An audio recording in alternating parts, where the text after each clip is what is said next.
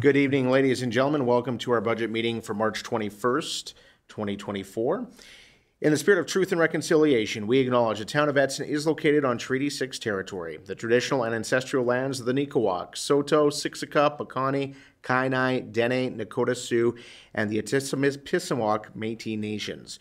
We honor the knowledge of this land, the elders and youth which gather here, and our ancestors who have gathered here for centuries. Can I get a motion, please, that the agenda for the March 21st, 2024 budget meeting be adopted as presented?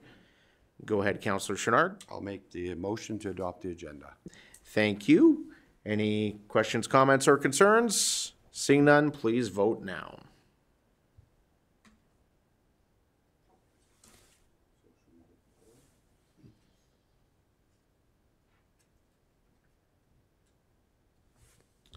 And that motion is carried unanimously. Before I take the next motion, I just want to explain the process that we are going to be undertaking tonight. So we will take a motion to introduce the 2024 operating presentation. Then staff will go through the agenda items. At the end, we will take a vote on that. And then if there's any changes that council would like to make, motions will be accepted after that point in time. So as we're going through this, if there's something that you do want changed, start noting down which motions you would like to make during the meeting. With that, I will take a motion that council accept the introduction of the 2024 operating budget presentation. Go ahead, Councillor Taylor. I so move. Thank you. And we will hand things over to CEO Beveridge, who will introduce this item for us. Good evening, Mayor and Council. As before you, you have a draft operating budget. As you know, we passed a interim operating budget in 2023, and that covered 50% of the previous year's budget, along with investments in staffing resources. Tonight, we'll go through this operating budget, and I wanted to talk a little bit about the preparation of this budget. There was a comprehensive review completed that allowed for staff to really go through each cost center and identify areas for savings, as well as looking at our actual historical totals from previous years. We also reviewed the financial practices to ensure compliance with the town's financial policies, and of course in ensuring alignment with our strategic plan. This introduction will include an overview of the process, key budget highlights, introduction of budget requests, along with an overview of each department's budget. Each GM will introduce the budget by explaining the programs and the services in each area and how it supports our residents. The other key item is that the changes from budget, substantial changes, will be spoken to by each GM. As we hit the page with regards to the budget requests, essentially each GM will present and provide rationale for the budget requests, and I do encourage the questions at that time for that item, so that to ensure that there's a full understanding of what we're requesting for budget. So with that, I will now hand the presentation over to Dave McReynolds, our Senior Municipal Finance and Management Consultant with TSI, as well as Leah Sadagian, our Finance Manager. Thanks, Christine. Good evening, Mayor and Council. It's my pleasure to be here tonight to discuss the 2024 operating budget. I just want to make sure you can see it on the screen, my presentation. Yes, we can. Excellent. First off, I would like to echo CEO Beveridge's comments about the staff who contributed to the budget. We went through 2 rounds of budget deliberation. We went through each cost center line by line, and it was really a thorough review, and where we could save money, we could, and when we had to adjust due to actuals, we did. General managers, finance staff, support staff all contributed to that budget process, and I'd like to thank them personally for their support. Mayor and Council, we're not seeking the approval of the budget this evening, but it's what we're giving is an opportunity for council to review the operating budget and to make any changes that they would like to see in the budget before we come forward at the mill rate bylaw with the final budget. So it's kind of a budget review meeting, and we're looking for your comments and recommendations. And please feel free to ask any questions along the way. We can stop and answer questions at any time. So here's our agenda for this evening. I'll be speaking to the first 5, and Christine kind of went over them, so I won't really reiterate them on what's going to happen, but I'll be speaking to a little bit about the highlights and reserves specifically. And I just wanted to, for the people at home and the people in the room, that there are 4 reports given as a budget package. The first one is a summary report. It's a 1-page report by summary account. It's a nice report. It's a snapshot of the entire budget on 1 page. It shows the 2024 budget versus the 2023 budget with a variance. So it gives a really good overview of budget to budget on a 1-page by account.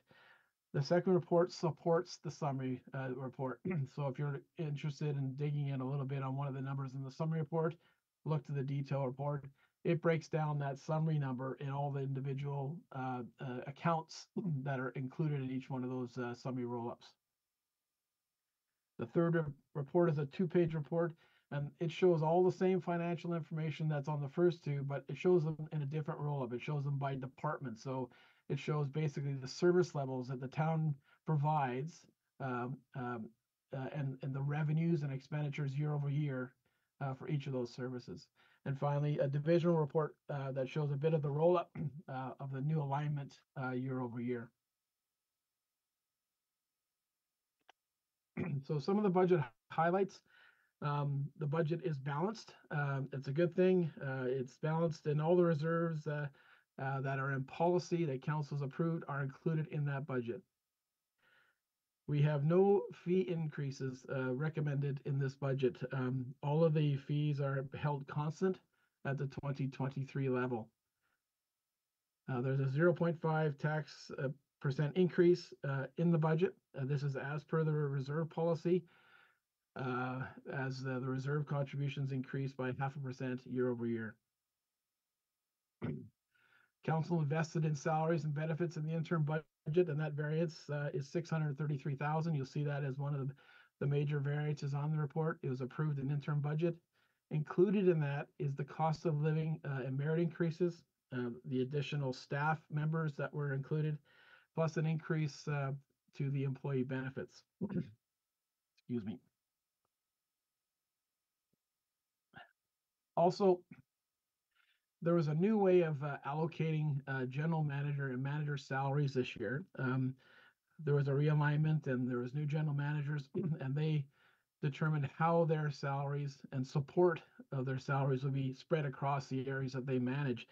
There was a difference from 2023 to 24, and of course that causes a little bit of variance as well. And you'll see those variances as they go through each one of the cost centers. So you'll see a comment about reorganization or reallocation, and that's really what's driving that. It's just a reallocation of the GM and manager salaries. And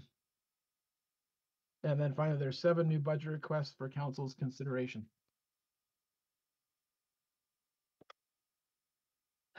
So on the screen is a summary report. Hang on 1 second, please. Go ahead, Councillor Chachka.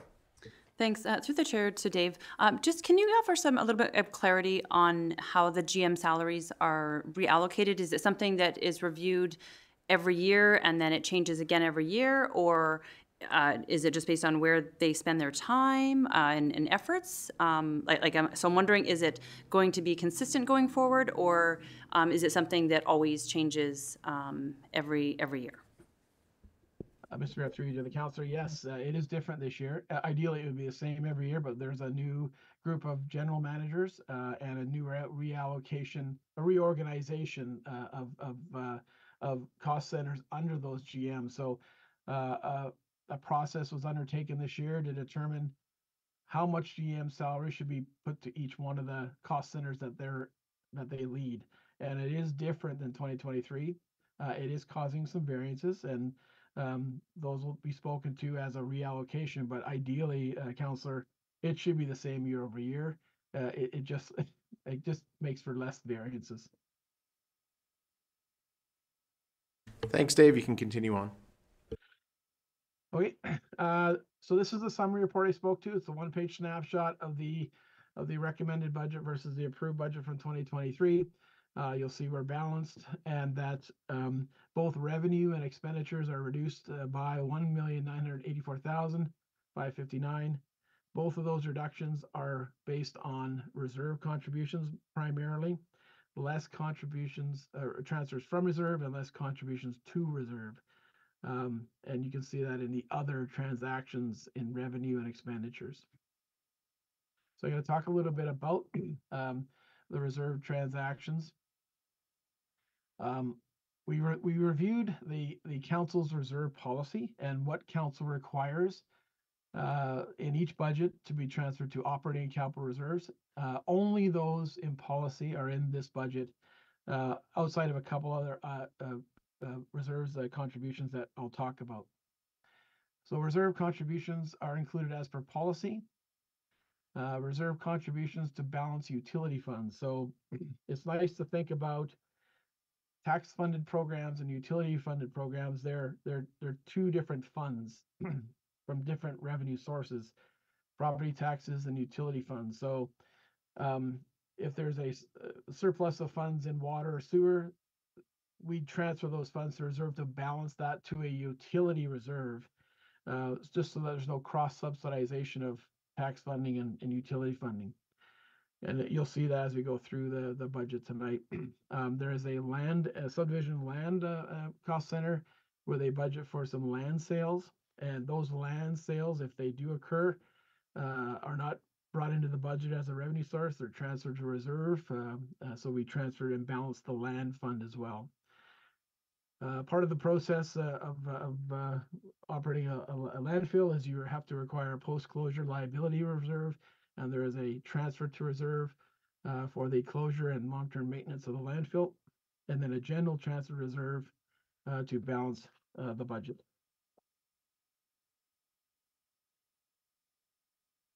So on the screen are the 6 transfers from reserve.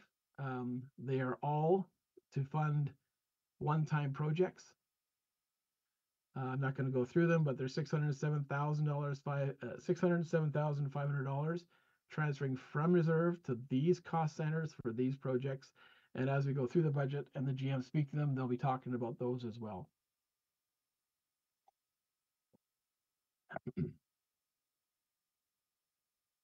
Transfers from reserve. There's 22 transfers from reserve totaling $4,146,521. I think you mean transfers to reserve? I'm sorry, transfers to reserve. My apologies. Transfers to reserve. These transfers to reserve are for transfers to balance utility and land funds. Transfers for the medical clinic and landfill that are required. Transfers as per policy for operating reserves and capital reserves, and the general transfer reserve to balance the budget, totaling $4,146,521. Okay, Dave, So we're just going to pause money. for, sorry, we're just going to pause for a second, see if anybody has any questions at this point. Sure. Anybody? Go ahead, Councillor Chachka. Thanks. Through the chair to, I think, administration on this one. My question is regarding the transfers to the operating and capital budgets as per reserve policy. What was the methodology used to determine the numbers, the amounts that were used for the transfers? I can answer that, Mr. Mayor. Okay. Go ahead, Dave. So each reserve has an optimum balance in policy. And if that reserve balance was sitting below that optimum policy, we took a 5-year approach to get it to its optimal balance. So if it was short $100,000, we contributed $20,000 this year. Thanks, Dave. Any other questions, Council? If not, we will move on. Okay. There are 6 operating budget requests for council's consideration that are not included in the budget. Maybe I'll pass it to the GMs or Christine, and they can speak to them one by one. All right, CO Beveridge. Thank you, Mr. Mayor. So each GM will are aware of their budget requests for their division, so I'll allow Mr. Doug Wagstaff to start the process for Deputy Fire Chief. Go ahead, Mr. Wagstaff. Through the mayor to all of council. The first one that I'm speaking to today is a Deputy Fire Chief. The Deputy Fire Chief will assist in the daily operations of the fire services, as well as playing a key role in emergency management of the town.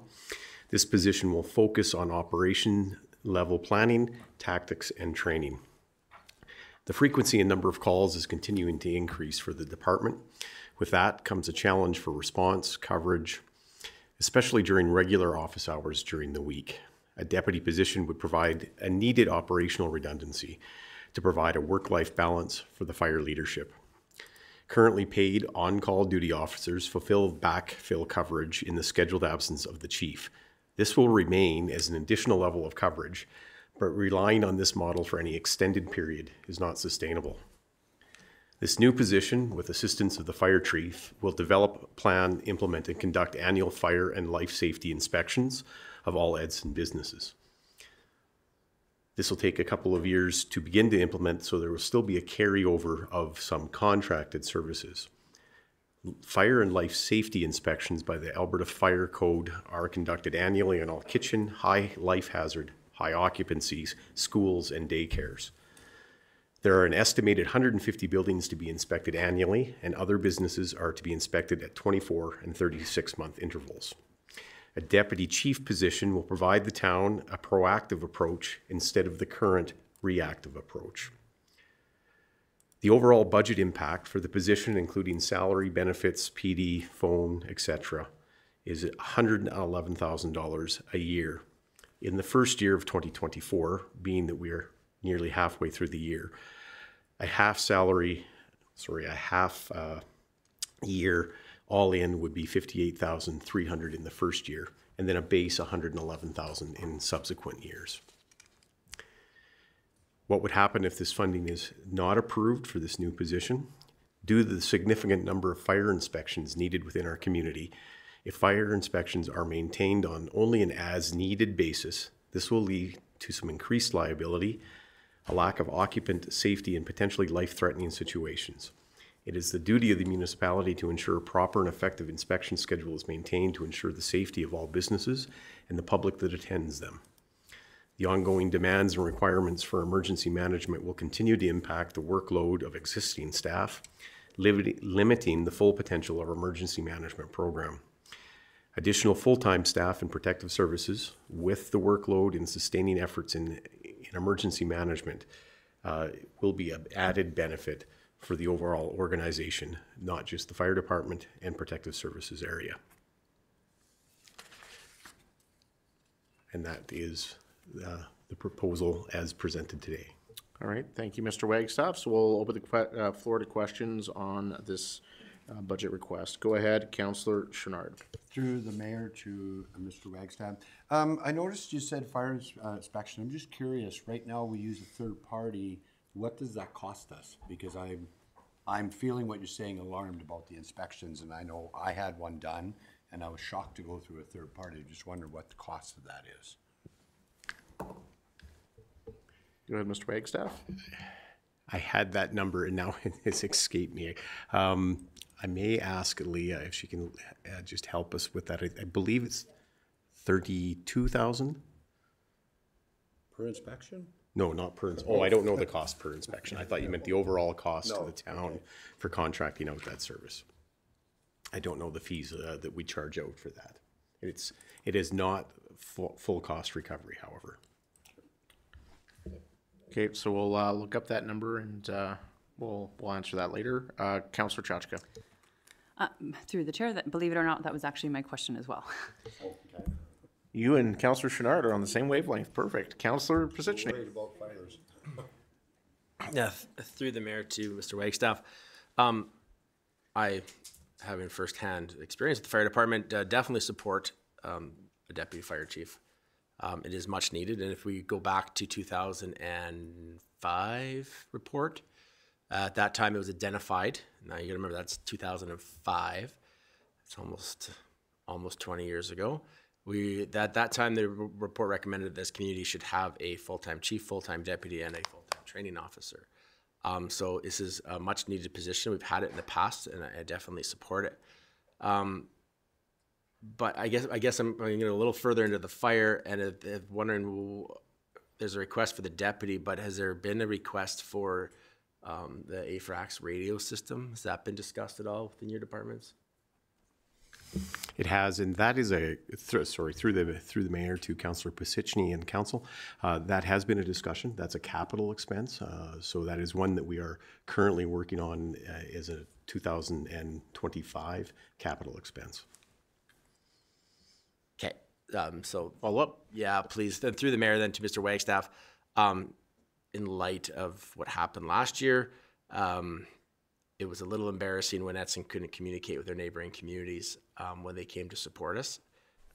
We had to borrow radios from government agencies so that we could communicate at a provincial level. And then the community is still on edge for wildfires, and we're beholden to a county system that even the county has AFRAX radios. So I think maybe if there's possibility, we should look at, it's capital, so I'm not off topic right now, but I think it should be something we should consider for 2024, just because it didn't really come to light until we had the wildfires this year. So, If I can just maybe mention, maybe there's an opportunity to relay with our provincial counterparts to see if we could have some available just in case, because I know they do have a supply of radios that they do lend out in the interim until we figure this out. I don't know. It helps. Okay, Councillor Taylor. Yeah, through the mayor to Mr. Wagstaff. I'm sorry, I'm a little confused on the carryover. So are you saying we would hire a deputy fire chief, but we still have contracted people? And how long would that process or carryover have to take? I guess I'm confused about that. So what, through the mayor to Councillor Taylor, one of the things that we recognize is the current practice has been on an ad hoc, as needed basis. It hasn't been on a regular maintained schedule. In order to catch up, that's going to require some assistance by a contractor as well, so that we can get caught up. And once we get caught up, within a year to a year and a half is the anticipated look at that, as we've done the initial looks, then we're able to maintain it. And with the existing, if this was approved, with existing resources, we'd be able to maintain a regular schedule. All right. Councillor Taylor. Now I just forgot my follow-up in the middle of that because I queued something, but I will, if I remember it, I will remember my follow-up question to that, but thank you. All right, thank you. I'm certainly in support of this request. I've thought about this a lot since I've seen and heard that this would be coming forward. And I had a review of other municipalities' fire budgets, and we are, I think, very frugal within our fire department. I do question the fire department continuing to fill the gap for EMS coverage in this community, which I think is a different conversation for a different time. But in order to have some redundancy and some backup coverage, as was noted in your presentation, I certainly am in support. Councillor Chachka. Thanks. Through the chair to Mr. Wagstaff. Maybe mention it and I just misheard it. Do the businesses currently have to pay for their own fire inspection when the third party comes out for it? Or is that something that is just provided through the town? Or is it something that the town pays for all the time and we just provide the service? It's a combination of both, depending upon the circumstances of how it's been initiated. Regular inspections are something that the town would be covering. If there is an inspection requested by a business or a new business or permits taken out that requires that business to get an inspection done, then they pay a fee for it. Okay. Okay, that satisfies it. So I was just wondering if there would be a fee attached to the inspections, and maybe different ones would maybe have a fee or not have a fee. I'm not super familiar with how that works, but thank you. I am also in support. Councillor Taylor. Yeah, through the mayor, I'm also in support of this as well. I remember my follow-up to Mr. Wagstaff. And this, when we look at evaluating or going over buildings, these include our buildings as well. Like, and I go back to the conversation we had 2 nights ago with regards to our facilities and ensuring that, you know, if we have issues with a third party, then it should be done internally, and that's right. Through the mayor to Councillor Taylor and all of council, that is correct. Town facilities are also required to have these inspections completed. And further to that, to note, those are the ones that we would target, so to speak, first before going out to the community, to ensure that, as you know, from a leading point of view, that we would have our facilities at a standard before we head out to the community. All right, anything else on the deputy fire chief? If not, we're gonna move on to arena supervisor, also Mr. Wagstaff.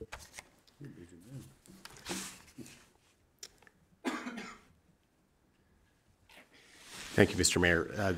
Just if I may have a moment to pull it up on my computer. This was my reason for sliding in at 2 minutes to. There's some cues in the printer not printing.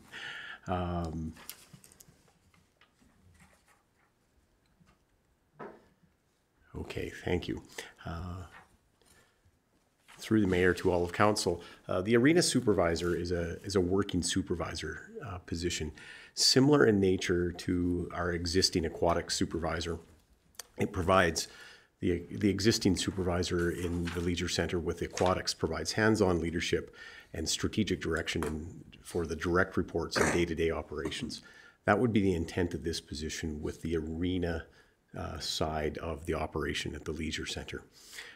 Active supervision of team members is crucial for effective direction of arena staff, managing performance, delegating tasks, training and development, scheduling coverage, and that's the coverage when someone calls in sick or if they're off for training in matters such as that.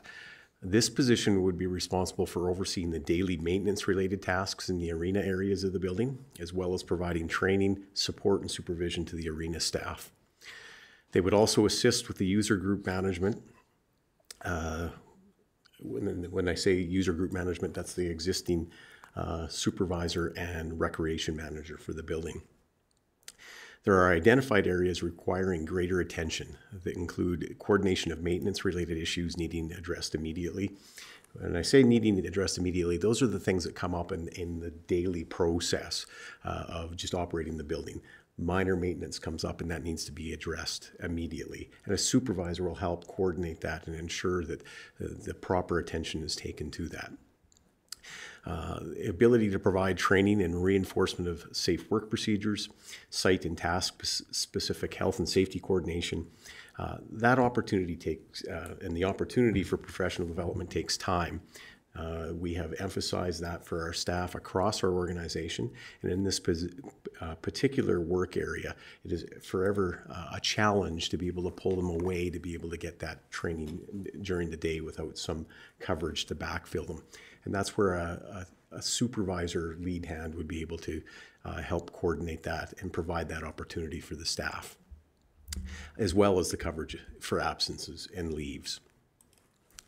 The time to provide a level of oversight and support that is needed to ensure that all maintenance tasks are being completed properly and in a timely manner is a challenge for the recreation manager to balance with administrative and other responsibilities.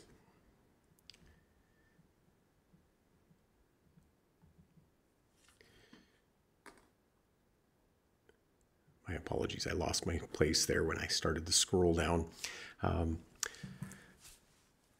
Organizing workflow and ensuring that employees understand their duties or delegated tasks takes focus, it takes time, and at regular frequencies, and that's a critical function. Right now, the structure that we have in place is conflicting for the recreation manager to be doing those daily hands-on activities, as well as balancing the managerial administrative responsibilities. Because sometimes those are taking that manager out of the building, actually on a frequent basis, to deal with user groups, to deal with other business with regards to being a manager within our organization. This is common the Leisure Center regularly experiences maintenance-related issues that affect the overall functioning and safety of the arena and the building. This is common for recreation facilities, even in newer and well-maintained facilities.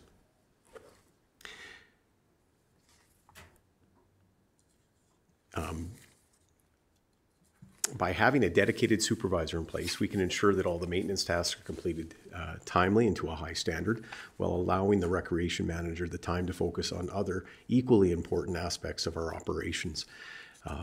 Maintenance, therefore, would not be done off the side of the manager's desk, instead receiving the attention and expertise that it would require. Without this additional resource, there is potential risk that daily upkeep is not at a consistent standard.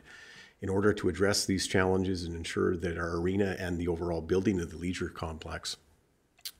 center is operating at its peak efficiency, it's essential to include an arena building supervisor position, as I would recommend that. The scope of the manager currently the scope of the manager supervises 12 direct reports. That's full-time, 8 full-time arena staff, an administrative support, the aquatic supervisor, 2 guest services staff that are part-time, and on top of that as well, the pool staff as a whole are underneath the secondary scope of that manager. A lot of time is dedicated to managing the user groups from the recreation manager and everyday patrons who use the facility that have concerns or requests that want to see the manager. Monitoring employee productivity, providing constructive feedback, and coaching is a critical role for any managing of staff. Improving the staffing model to have a recreation manager to supervise 5 direct reports provides better oversight and better planning. What would the impacts be if this funding is not approved? Of the arena supervisor position,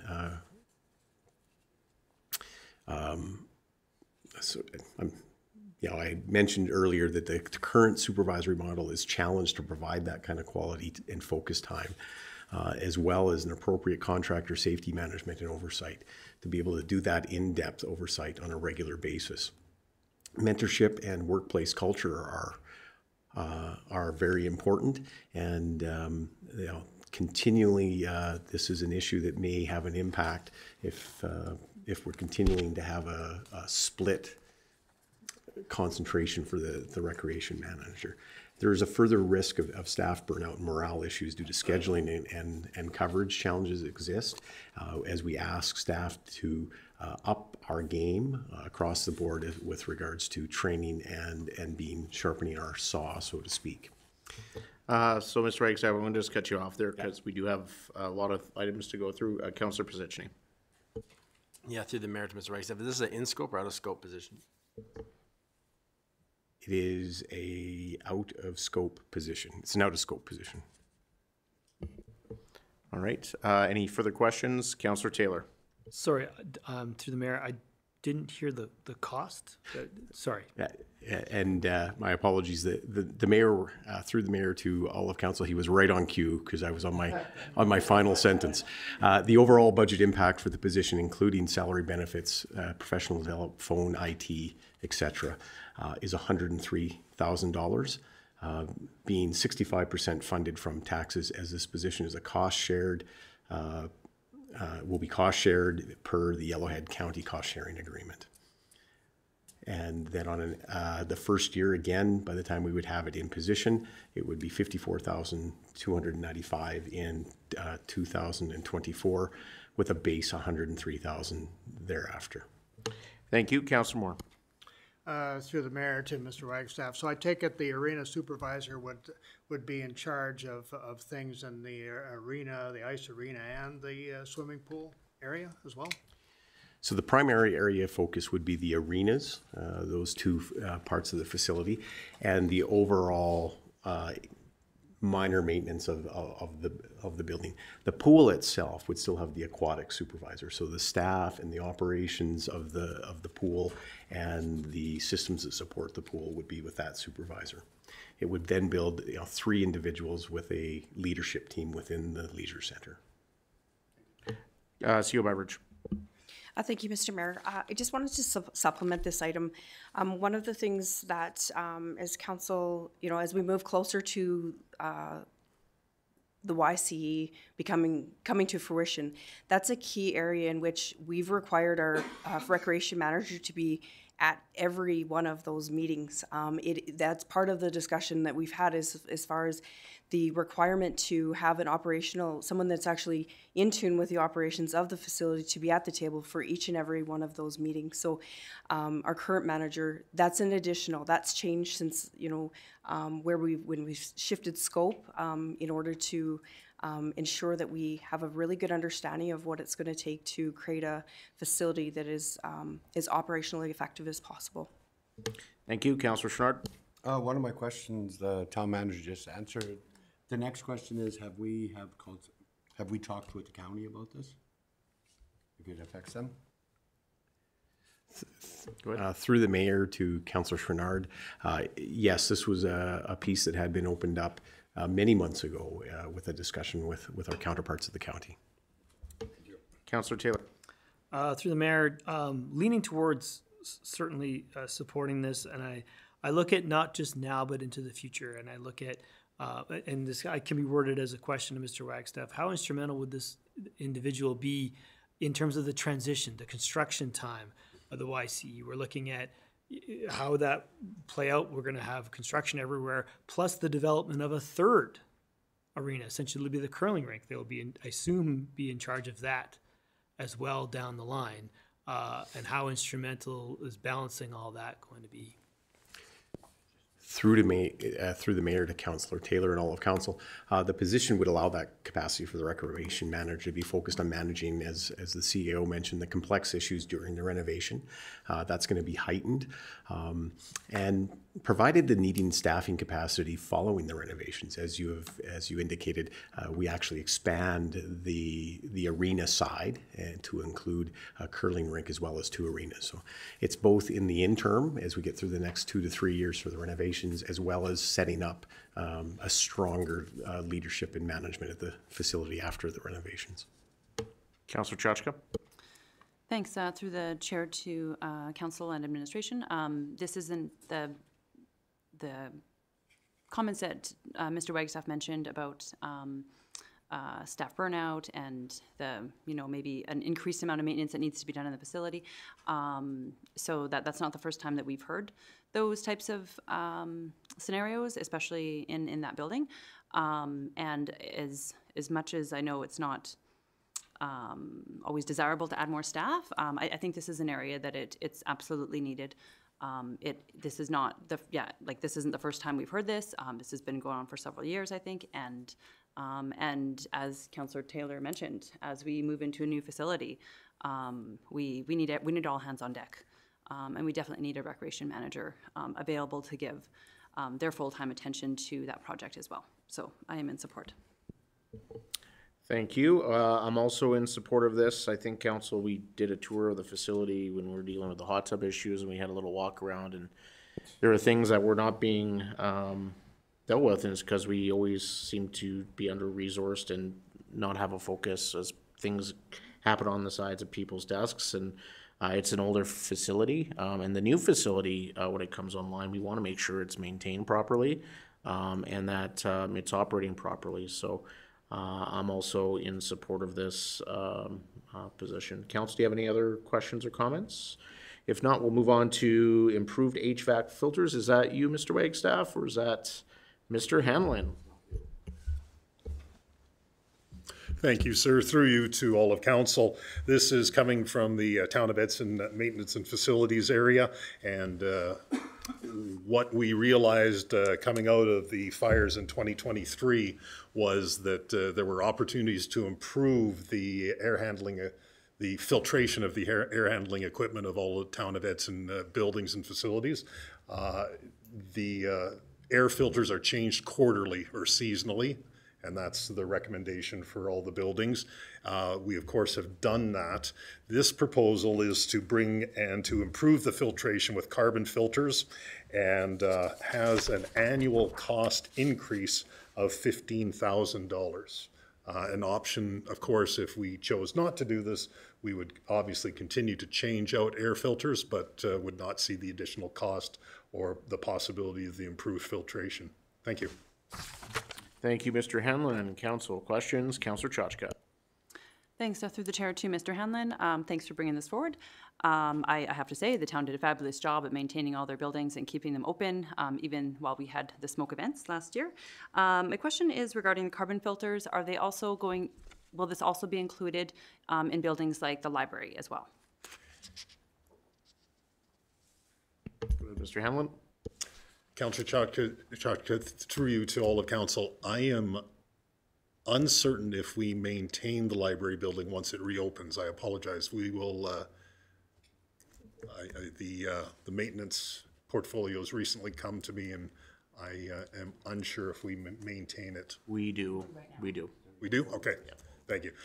This then would be included, and so in discussions with maintenance, they buy in bulk the filters for all of the buildings, and then of course we do this quarterly, so that would be included. All of the facilities where we regularly change out air filters would be included in that. Councillor Pisichny? Yeah, through the mayor to Mr. Hanlon. Are you talking just running carbon filters in the summer, like during forest fire season, or is this going to be a year-round project? Thank you, Councillor Pisichny, through you to all of council. The recommendation coming from the facilities area is to do it 4 times a year, so consistently stay with the carbon filter. Yeah. Yeah, further follow-up to that. I guess my question, the reason I ask is, in my day job, we have 4 HVACs. We just purchased carbons. They're actually cheaper right now than they are in the summer when it's forest season. And we generally run them in the summer when there's heavy smoke and heavy particulate in the air.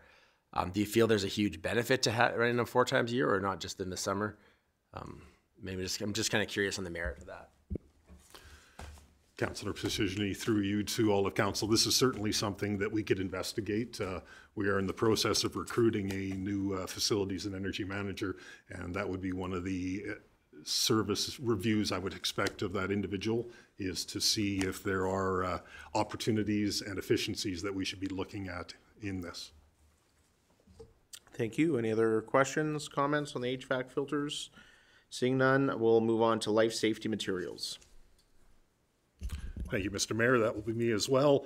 This is coming forward from the maintenance and facilities and safeties area. Life safety equipment includes emergency lighting in Town of Edson buildings, fire extinguishers and recertifications of fire extinguishers, replacement of damaged or missing fire extinguishers, AED maintenance, and life cycle replacement of first aid kits. Those would be first aid kits in buildings as well as first aid kits in all facility or in all vehicles and equipment. Excuse me. This is to ensure compliance with the Alberta Occupational Health and Safety Code, Alberta Fire Code, and Alberta Building Code. Of note, AED batteries and pads expire every 2 to 5 years. The town owns several AED units, and they'll require placement parts on a 3-year life cycle commencing in 2027. This then is bringing forward the proposed additional monies in 2024, a request of $9,500. This is to address some deficiencies that have been noted, particularly in emergency lighting in some buildings. The typical annual every year is then $5,500 in 2025, $5,500 in 2026, and then $7,500 in 2027. That additional $2,000 is the 3-year cycle I mentioned, where we would have AED repairs and updates that would be required. I guess respectfully, if we were not to do this, we would still do it, of course, but it would be, these monies would be expended through just general facilities and maintenance budget codes, and our desire is to try and track this and make sure it's done correctly going forward. Thank you. Thank you, Councillor Chachka. Through the chair to Mr. Hanlon, scared to ask this, have we not been doing this before? The regular maintenance of our fire extinguishers? Councillor Chachka, through you to all of council, we have. And the payment of that has simply just been in general maintenance, and we feel we're better to be able to track and identify that this has indeed been done in past years by creating a separate code for it. Okay, thank you. I was scared to ask that question, to be honest. I didn't. Thanks for that. I'm one of the guys around this table that probably will need an AED at some point, so. Communication support staff. Oh, that's Mr. Hanlon as well. It is, sir. Thank you very much. Through you to all of council. This request aligns with council's strategic plan priorities that support strong communication both with internal, that is internal staff, and external public stakeholders. The contention is reinforced in the findings of the 2023 communication audit, which council recently received. Of course, the importance of clear and concise communication in achieving council's vision is important and the primary motivator for this budget proposal. Currently, the area only has a single full-time staff member, leaves little time to communicate council's messages clearly and as strongly as we would wish. A second supporting communications position would open up more time for strategic alignment of messaging, a significant reduction in the reliance on external contracted services, improvements to internal communications, and allow for communications backup relief in future emergency situations.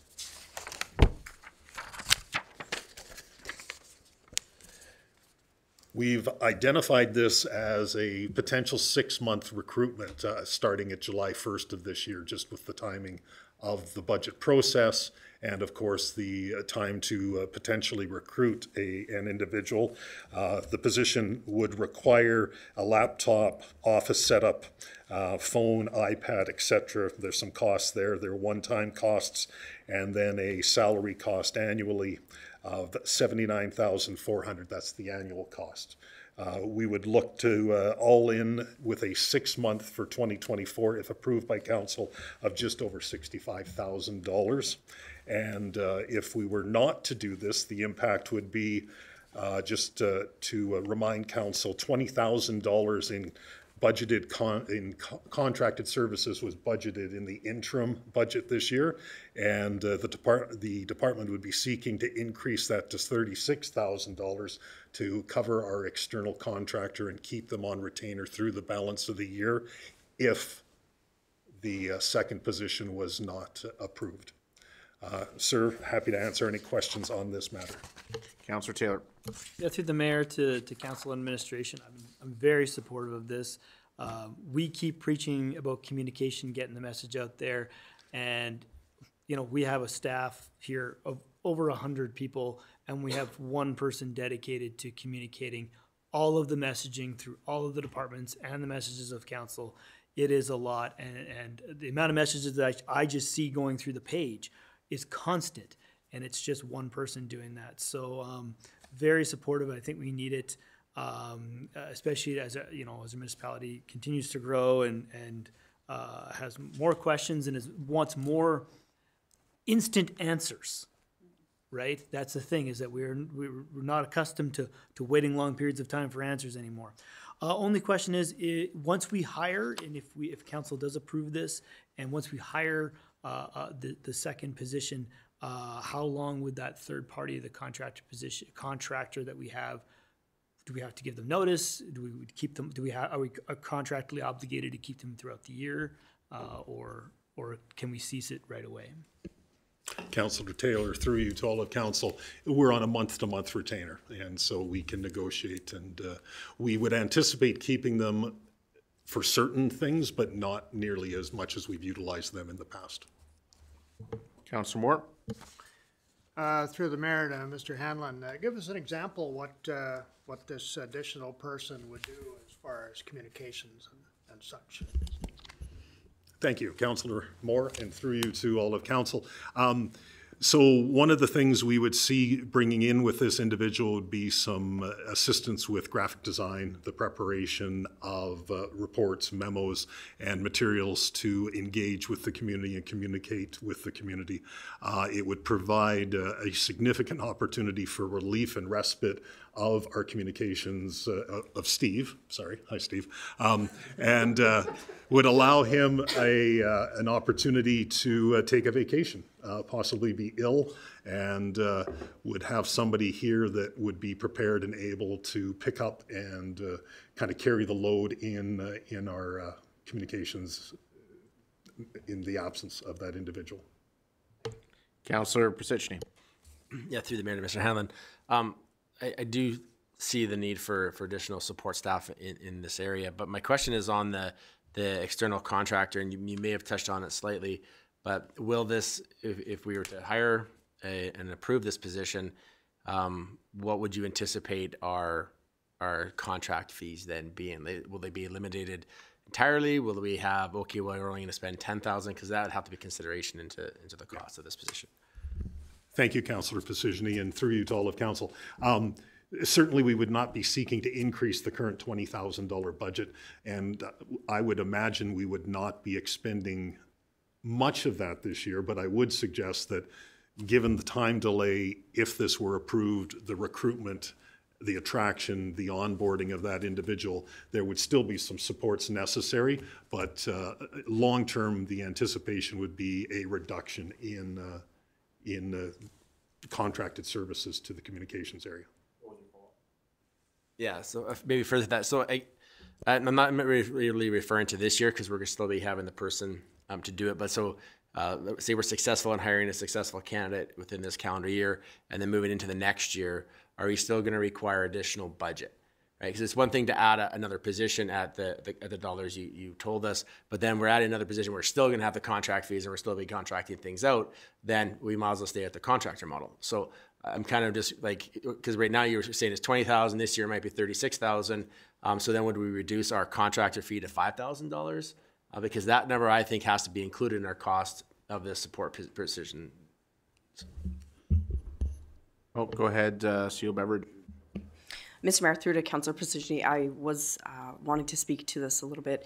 Our projected for future is that it's only on project base. So planning when we have projects that council approves throughout the year, if we have some major, on that required basis, it's for me, when we spoke about this future, there wouldn't be contracted services unless it was tied to projects in which we're planning for in our corporate plan.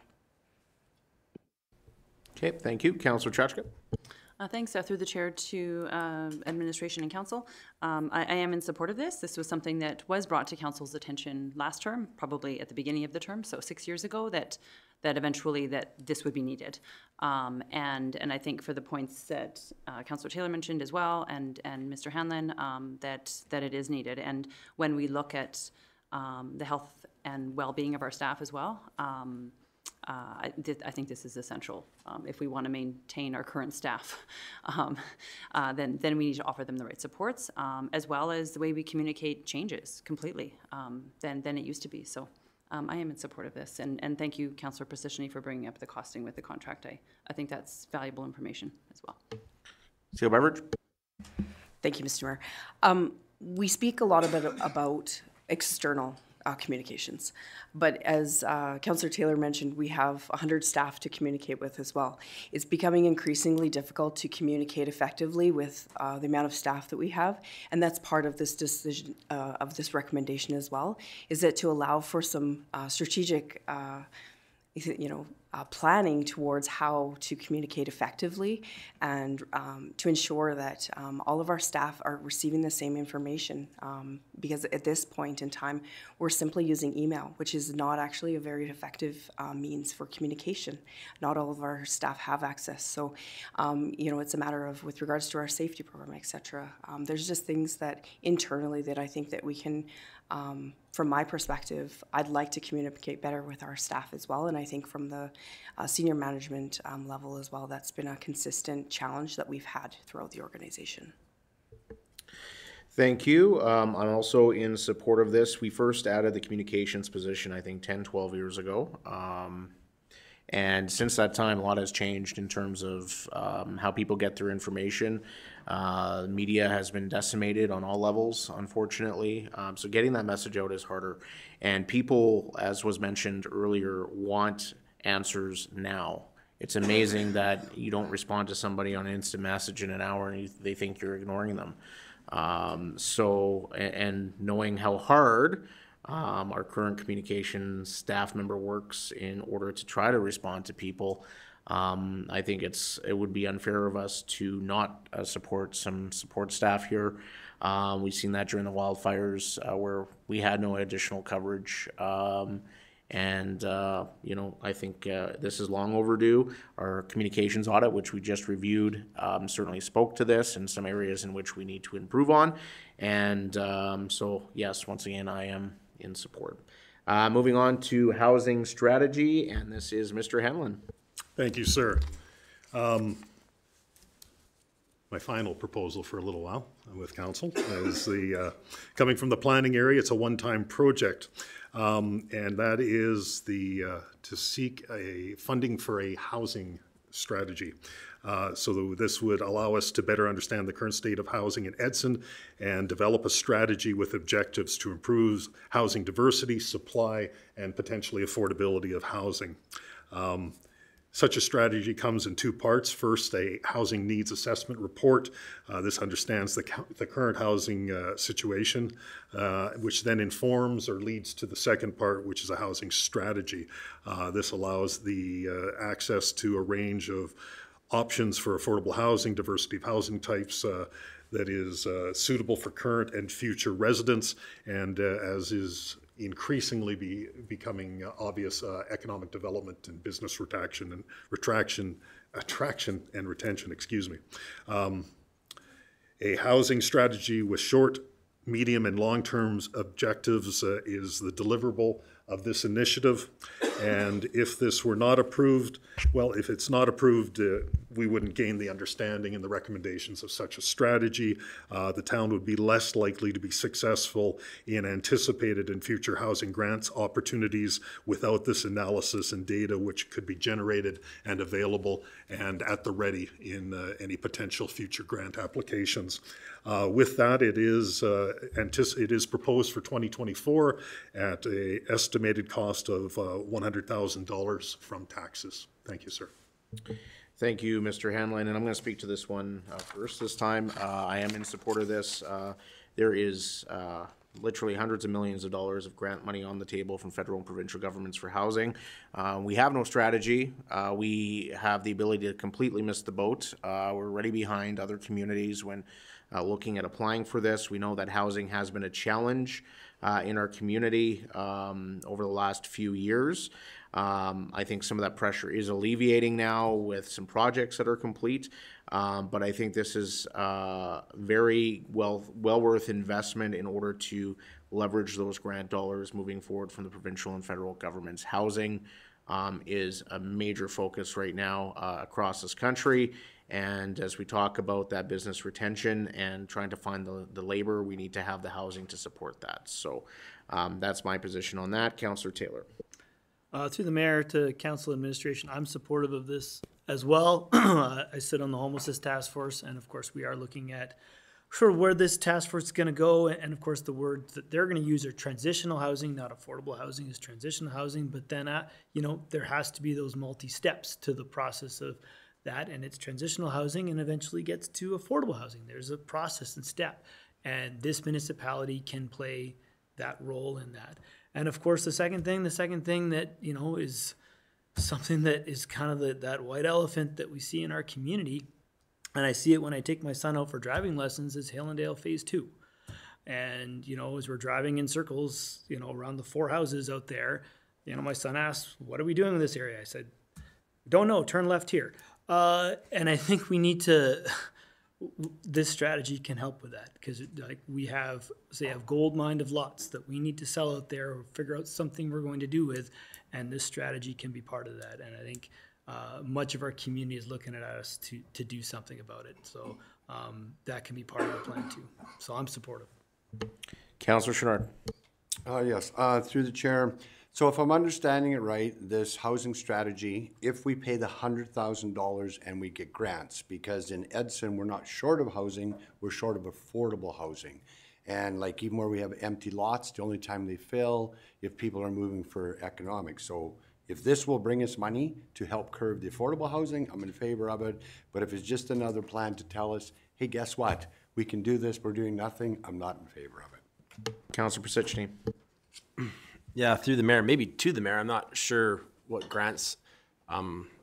Maybe someone needs to explain to me, because like I'm always challenged on spending $100,000 on a document, and then we set it on the shelf, and then somebody can come and grab it and take it. If there's an end result, or again, and maybe this is related to like the teeny homes they got in Hinton, if that's an area. But I just want to know where we're going to go, because we went through this in the early 2000s with in our the Grand Alberta Economic Region spent tens and hundreds of thousands of dollars on studies. And I'm sure that you just got to go find those books. They're on a wall somewhere. And so I'm always challenged by strategies, and it's, I think the strategies are coming from all the different levels of bureaucracy in this country. It's like, well, you can't get a grant unless you've done a $200,000 study, and it's like it kind of drives me mental. And our housing vacancies are way up in our community because a lot of major projects have ended. So I just want to need to know the end result where, okay, we do this $100,000 study, and then we're going to get the chances of getting a $5 million grant, or a $1 million grant, or a $10 million grant, or, oh, now we can get this affordable housing money, and it can open up another projects. I need to know that end result, because paying $100,000 to have a document sit on the wall is challenging to me. And that's, we're like, I'm just doing the math here right now. We've already got $300,000, almost $400,000 in asks on here. That's 4% tax increase. So. With that, so the federal government has announced the rapid housing strategy and rapid housing grants, and you're absolutely right. Spending $100,000 for a strategy sit on a shelf is completely useless, and that's up to this municipality to actually put it to use. But if you think you can apply for a grant without having a strategy in place, good luck. And I think that one of the challenges is that we don't have a clear understanding of what the needs are in the community in terms of housing mix. And there's lots of houses out there. If you go to realtor.ca, half of them look like they need to be torn down because there has been no investment into them, and then on the other side you have very expensive homes. So understanding what the needs of the community are, I think, is critically important to understand where we are missing in terms of supply. And just like, and I'm going back to things like the museum or things like the YCE Center. We only got those grants because we actually had a plan in place and we were able to apply for those grants. Without that, then we're basically missing out on that opportunity. If housing is something that is important to this council and the philosophy of this council, then I think that we have to invest in that strategy. If not, $100,000 to a consultant, I hate it as well. But that means we're just not going to have the opportunity to apply for those grants. I don't know, CEO Beveridge, or if anybody in administration wants to speak to this from your points of view. Go ahead, Mr. Kitlitz. I guess, Mr. Mayor, a couple things. And again, I agree. I think a lot of the stuff that I've looked at in my past, it's based on any of the grants I've looked at, it's looking for data and a strategy. The needs analysis is also an important piece of that, because we can sit here and we can say that there's more houses available now, there isn't, there was yesterday, there isn't today. But I really don't know what the situation is in Edson. I really can't say. And without this study and without this report and this stuff work being done, it really tells you that where the gaps are and some strategies and things you can do to help. It could lead to changes in our land use bylaw. I know we're doing a new land use bylaw right now, but the study could also recommend other things within that bylaw you could do to help with housing. So it is a bit of a crux that a lot of these grants are contingent on having that strategy. But in truth, the data that you can get from it is pretty good. And it really tells you where your gaps are and where you need to focus your efforts. Because right now, I'm not sure any of us can really definitively say where we need to do that. So that's just my 25 cents. Councillor Taylor? Yeah, through the mayor, and I'm glad you brought up that it fits in our strat plan, because we put this in there 2.5 years ago that we addressed it, and thus far we've kind of haven't really been. I think this is the big step to doing it, and I can understand why bigger governments say, well, we won't give you grant money until you have a plan. That makes sense, right? Or else, where are you going to spend your money? They want to see you have some direction at least, right? And to Councillor Spasicci's point as well, and I do have to say this, and this is in the original document, as it were, the request RFD, that if we do approve all these requests, it's a 1.77% tax increase. So it's like due to all the readjustments we're making within the budget. So, I just want to bring that up just in case we're looking at, it's not 3 or 4%. If we approve them all, it's 1.77%. So, there you go. Councillor Chachka? Through the chair to council and administration. So I admit, so I do sit on the homelessness task force as well, but I understand that we've done a housing strategy there with the Rural Development Network, and we're kind of. So we have identified gaps, and that one is a little bit more complicated because it also requires an operational component to serve the population that would be housed there. But I do follow Councillor Pasicci's perspective on this. It's and maybe for different reasons. I'm on the fence a little bit, but I do want to see a better housing situation in our community. And the part that I'm a little bit conflicted with is that I don't know if I want the town to develop like a new subdivision or something like that, right? I want buildings to be built by developers, and I'm just wondering how strategies, if any administration has seen how these strategies work when you get that end result. So if you've identified a certain gap, is it up to the municipality to get that federal grant, or can we work with developers to kind of like pursue what is being recommended? And would a housing strategy, would that be consulting with our current developers in the community? Go ahead, Mr. Hanlon. Thank you, sir. To Councillor Chachka, to all of council. And I don't mean to be too obtuse, but in my experience, all of those have occurred. So you get the results of a study such as this, and the municipality may take a lead role on identified opportunities and identified grants, and may seek to try and move something like that forward. I would suggest that's very similar to what the town of Hinton did with the Rapid Housing Initiative a couple of years ago. Similarly, grant opportunities exist where partnerships are of tremendous value, where you bring a private partner in and you're supported by the findings of a study such as this that align better potentially with certain grant opportunities. And then of course, lastly, developers that are interested in developing in our community will be more tempted if they see the option to stack some grants into a project that they were already planning on building or constructing. So I think that there is a number of ways in which grants could benefit and address some of the housing affordability issues here in Edson. Thank you. Councillor Pasicci? Yeah, thank you, Mr. Mayor. Through council, I still struggle a bit with it. We keep going down paths, and communities and municipalities alike are doing this all the time. It's a different government's responsibility for things, and then municipalities decide it's not happening, so they take it on. And this is just kind of another one of those things. And having a shovel-ready project like the YCE Center, that makes sense. We provide recreation for our community. It's our mandate. It's what we do as municipalities. Housing, there's housing bodies out there. Why aren't the housing bodies doing the studies? The province of Alberta, they do, through their agencies, they do studies. They know what the average rent is in the community. They know what's going on. And I'm very fearful of spending $100,000, and in the end, we get nothing for it.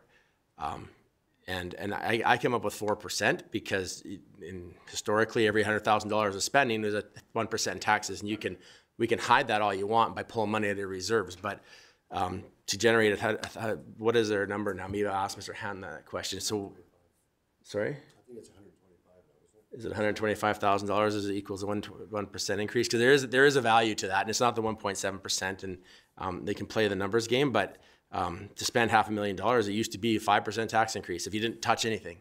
So, I guess I don't hide anything on this stuff, on the housing stuff, is that to me it's, we have to worry about protecting our community. We have to worry about the infrastructure in our community. We need to worry about our roads, our sewers, our waters, and our rec facilities. And now we're going to start diving into housing. And I guess I struggle with that. I have the right to be wrong or voted down, but I think I've made my point. Thank you, Councillor Pisichny. I remember a councillor always saying that. You have every right to be wrong. Councillor Taylor. Yeah, through the mayor I'll start off with Councillor Chashka. The rural development study, just so I understand, that was not necessarily a housing study. It was more on the homelessness, on acquiring us. So it was a very different study. And then the overall thing here, I mean, we have to know what the needs are in our community. We do. Like, what is the greatest need, and how can we, whether assist and not? I agree. I don't want to get into the housing business either. I think that, that's perhaps one of the mistakes that long ago with Hillendale, is that the town was in the development business of selling a whole bunch of lots, and now we're stuck with them. I'd rather see a development do that, but I think a developer would be much happier if they had some sort of plan and some sort of work already done from them. Then they come in and they can do that work. I think there's way more options to have, and Mayor Zahara said it earlier. There's access to grants that we can get into, right? But we won't know what we can do until we have that study. And what I've learned this far on council is that we can do much more when we have that study in front of us. And we look at the stormwater study that we did. Once we had that study complete, we knew the direction of where we can go, right? And I believe this is the same thing. We'll have some direction of where to go, instead of just looking at empty houses and empty lots, which does us no good, because that means people aren't living here. We need those places filled up. We need those places to collect that tax money to provide the recreational programs that we provide. So those are my comments. Thank you, Councillor Taylor. And I mentioned the rapid housing, so I just pulled it up here. It's a $1.5 billion housing program. Councillor Chouinard. Okay, yeah. Through the chair, just a comment to everyone. I mean, I'm hearing all the comments. I have to totally agree with the comment, right to be wrong. On the housing strategy, we are not in that kind of business. The 100,000, I believe, would be well spent lobbying higher governments, being the federal and provincial government, to let them do this, because they are human beings. But I don't believe the town of Edson we should get in the housing business. We need to get into the running needs, so I won't support 100,000 for strategy. Thank you, Councillor Chouinard. And with all due respect, the federal government has been lobbying. That's why they're providing the funds to municipalities to figure out what's going on in their communities so we could develop the housing. So there's nothing to lobby at this point. We have the funds available. Now it's up to us if we want to proceed with that or not. Councillor Chashka.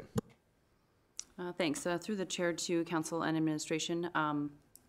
So I do agree with the councillors that have mentioned to not be in the housing business, but I do want to approach this with an open mind and have an understanding that we do have a subdivision that is empty. We also failed to approve another subdivision that came to council a few years ago because we don't have proper water infrastructure to support that. So I am looking at the outcomes, and I don't know if that's the right thing to do, is to just look at, we can't do that or we can't do that. And I don't want to be building new subdivisions and spending, I guess, taxpayer money down the road to do that. But I do realize that there are capital grants out there for the homelessness part, right? But unfortunately, that has an operational thing that is a little bit trickier with that component. But I think that if there is an opportunity to help the residents in our community that are not in a position to pay those high rents and build a brand new house, because quite frankly, if you are a young person, you're not going to get a mortgage to build a new house.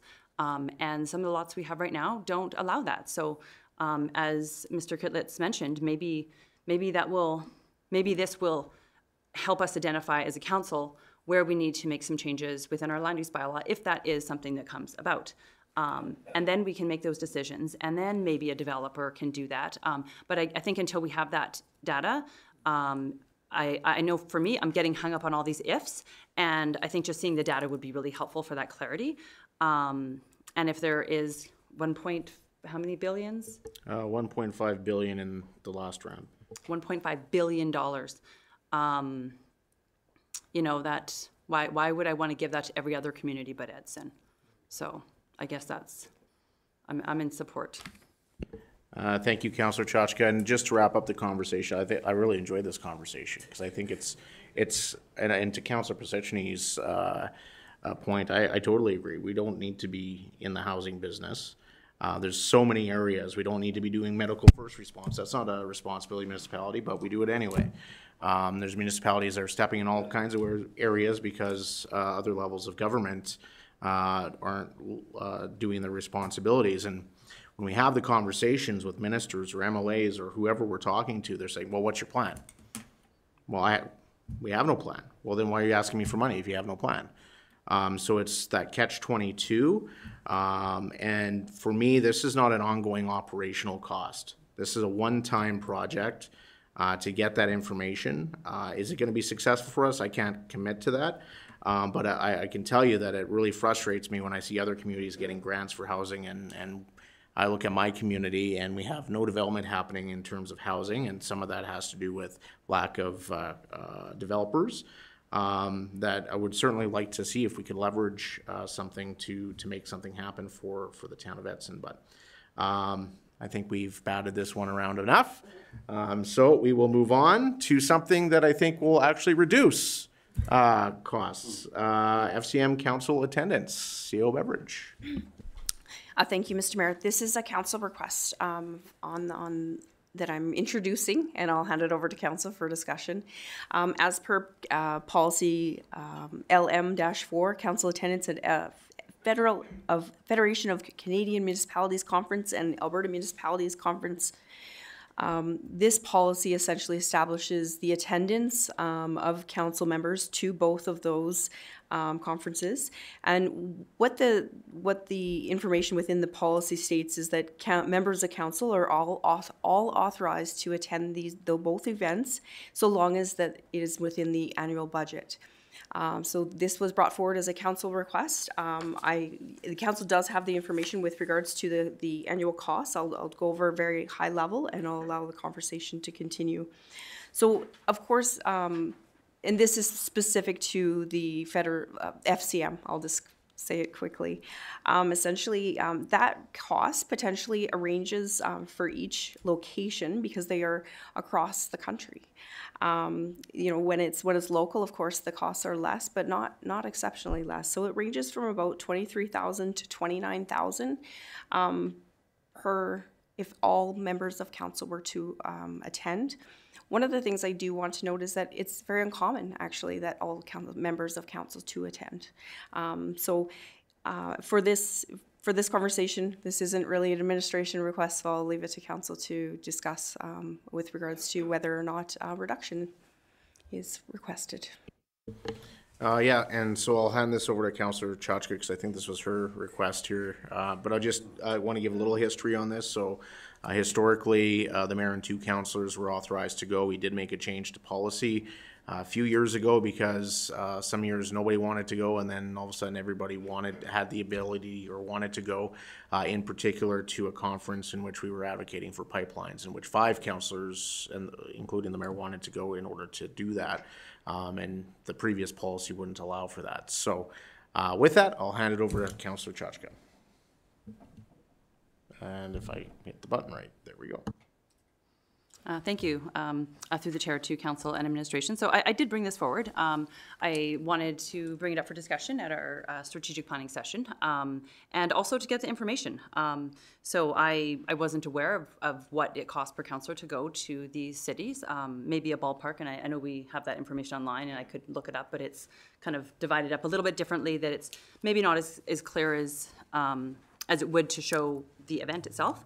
And we did have some discussion at our strategic planning session about it, and Mayor Zahara is right. It wasn't budgeted prior, and then we added it because we do have years that there are more or less attendees at these events. And I'll be I'll be honest, it costs a little bit less than what I thought it did to attend these events.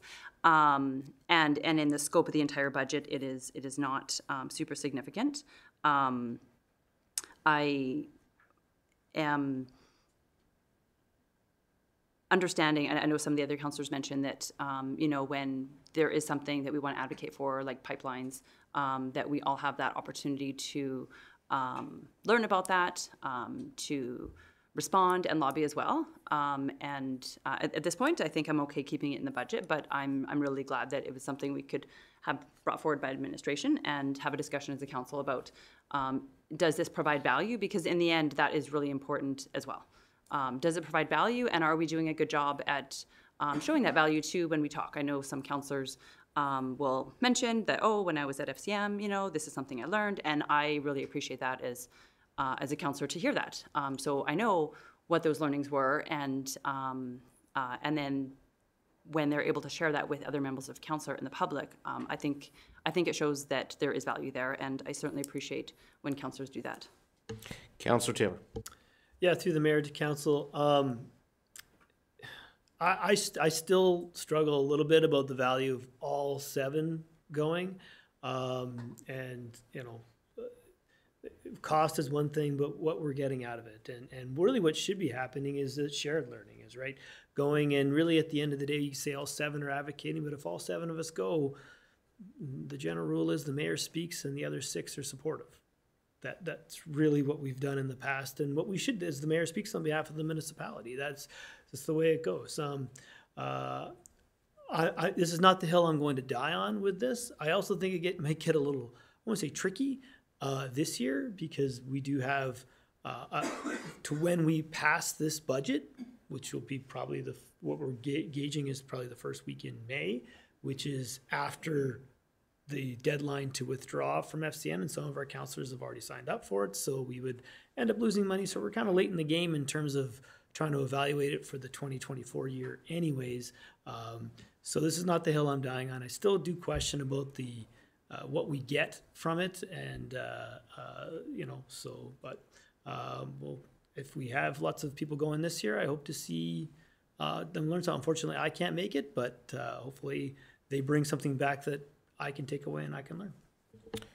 Thank you, Councillor Taylor, and I think I just want to clarify something. While I am the official spokesperson for council, when we go to these events, everybody's out there advocating because they're connecting with different politicians and different people. And in this particular case, when we talk about pipelines, it was to show of force with Alberta saying to the rest of Canada, this is important to you, your country, and this is why. Councillor Positioning. Yeah, through the mayor to council, I've probably been to more FCMs than anybody at this table. People always question. You can question, if we're going to question FCM, then we question Alberta Munis, and then we can question CAMA. We can question every single our recreation board going to their conferences, the recycling board conferences, and this conference and that conference. And at the end of the day, FCM is the same as Alberta Munis. FCM is your federal lobbying group. What have we gotten out of it? Well, I don't know what it's called now, but at the time it was the federal gas tax money. And it was in the hundreds of thousands of dollars to this municipality. And we could ask them to find out how much money we've gotten in that grant, because that there alone came from Federation of Canadian Municipalities. Millions, yeah, a lot of money. What we also forget is when you go to FCM, Alberta has the strongest contingent at FCM. And why? Well, we're a blue province. And right now living through the red hell and I'm a conservative, so I'm not going to hide that, the red hell of our current regime. And Alberta doesn't get a strong voice federally without FCM. And I've been in the room on the debates on guns, and you have the people from Montreal standing up, well, guns kill everybody. Well, and then you get Albertans say, I need my guns for my farm. I hunt. And the numbers, when you go there to vote on these resolutions, it's the people in the room with their voting power that allows these resolutions to pass. And I can assure you, because of the strong contingent, there's some crazy resolutions that would hurt Alberta have been defeated because of the strong contingent of Albertans going to it. So it's more than just people going to it. The networking is there. That's all fine and dandy. And then there's education sessions. But the biggest thing is it's our lobbying group to the federal government. We have no voice Right now, you can go talk to our MP. They just lost another vote yesterday, right? At the end of the day, we have no voice in Ottawa when we have, because the East controls so much of the vote. So it's our lobbying group. So we do get the money out of it. And if you go back to the history on this, when we went to honorariums in this municipality, it was based on everybody attending. When we went to everybody going, it became, what happened was is at the time there was a 3-year term, then we went to 4-year terms. It was, okay, if you reduce the numbers, who goes? At one time it was the mayor and 2, and then, okay, well, there's 6 people on council, who gets to go? Right now, we haven't, the only people who have been going has been Ed, Jean, and I. And we even carpool, right? So, like, we're taking the same vehicle when we go to places, just to, you know, so we're not, to try and save money. So we even share Ubers, right? Like, so we're doing everything we can to reduce our costs as it. But, I mean, I don't have to go. You know, I can take those days and spend it with my family. So there is a value. And I wouldn't sit here and say, I mean, every council should have the opportunity, the equal opportunity to go.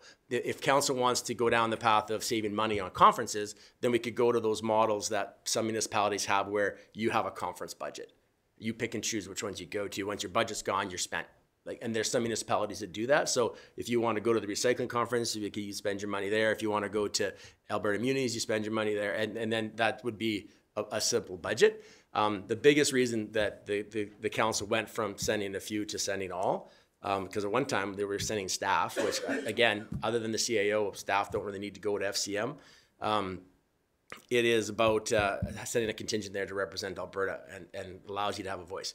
We are at FCM the same as similar villages that are Alberta Munis. We are the small ones in the room, but still I think there is a value in it.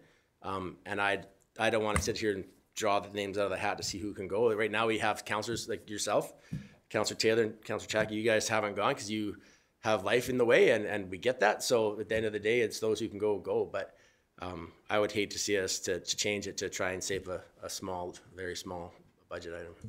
Councillor Chouinard? Through the chair, but I think Councillor Persistently virtually said everything, but I'd be the person that would be the second most to FCM. And same thing, it's the value, the lobbying. I look at it, if I never wanted to change, give everyone a free opportunity. I looked at part of our honorarium. We are all paid to go. So I don't chastise people for wanting to go that don't go. So the same token, I hear the support on the other side of the room. You appreciate the fact of us going. And like the mayor's comment, it's not just the mayor and lobbying. We all lobby, and I agree with the other comment. Alberta sends the biggest amount there, and we are the loudest, and it's a chance for us to see other parts of small town Nova Scotia, similar problems. So it has great value. So I'm in highly support of it. Hopefully we can drop the issue and carry on. Thanks. All right. Is there any further comments? I think I've gone to 3 in the last 6 years, going to Calgary, which will be great. And you know, we can change the funding for this because not all 7 have ever gone.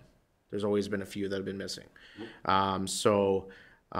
We could change it, but it's not going to change the budget significantly enough that anybody's actually going to notice. And I would also say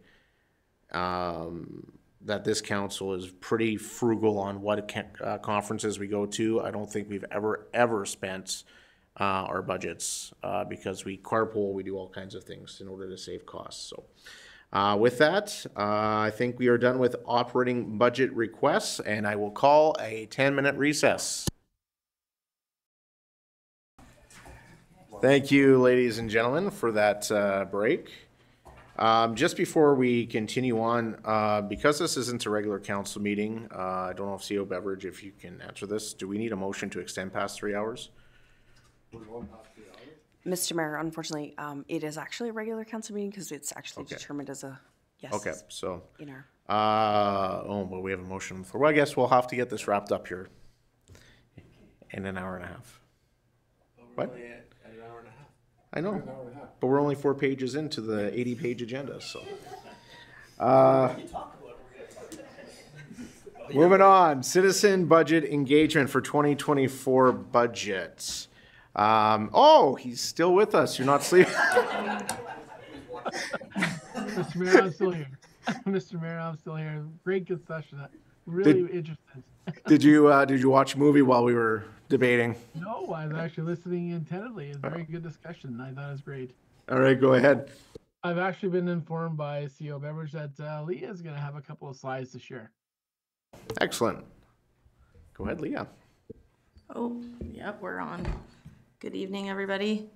So this next slide will go over the citizen budget engagement survey that was sent out from April 24th to May 14th of 2023.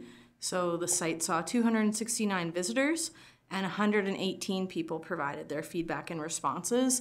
And overall, to all of the questions, there was a clear collective desire to keep spending at the same or similar levels to the prior year. Okay, thank you.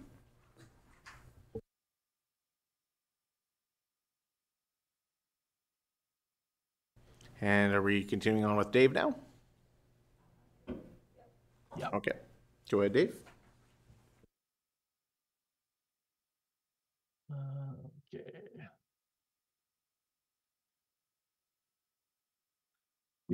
Can council see the slide on their screen now? I don't see it. All right, I'll reshare. Pardon me for a minute.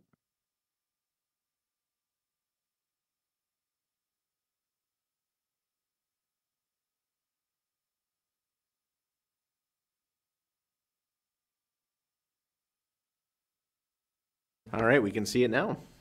Excellent. Mr. Mayor and Council, we are getting to where the rubber hits the road tonight. We're going to actually head to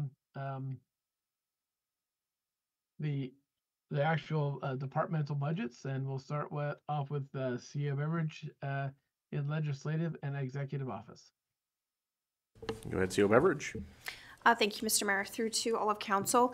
So this functionary essentially covers council honorarium expenses along with the legislative services functions, such as subdivision development appeal boards, boards and committees, FOIP. And in this area, as you can see, there's not much change, just the removal of the chamber upgrade. So again, you'll notice this a lot within our cost centers. If there's a one-time project, you'll see it being removed. Essentially. So this item, there's not much, as I mentioned, anything to speak of, status quo. All right, thank you. Oh, Councillor Chachka. Thanks. Through the chair to administration.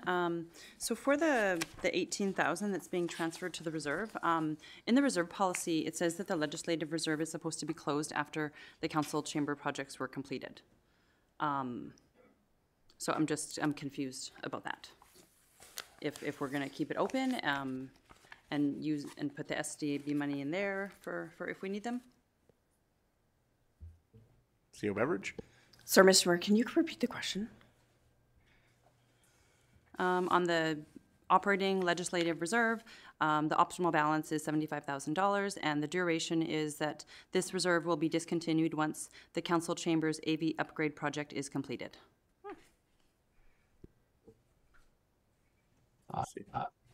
I can maybe chime in. Sure, go ahead, Dave. The transfer to reserve is as part of the council policy, whatever the project is, the transfer to reserve is as per the policy. I think the chamber upgrade is complete, so I think the question is then we don't need this reserve anymore, so we don't need to do a transfer to it. Mr. Mayor, the $85,000 transfer from reserve and the $85,000 contracted reserve are both in and out, so it has been removed. Okay. I think she's questioning the 18, isn't she? Yeah, the 18 transfer. Oh, the 18 that's in there? There's 18 in the reserve? Is that what you're talking about, Councillor Chachka?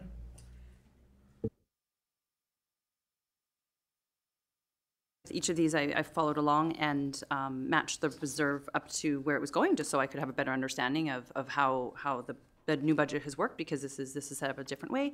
And this was one particular reserve that it just showed it being discontinued, but we're putting money into it, and I certainly don't oppose that we should have money available for an SDBA hearing.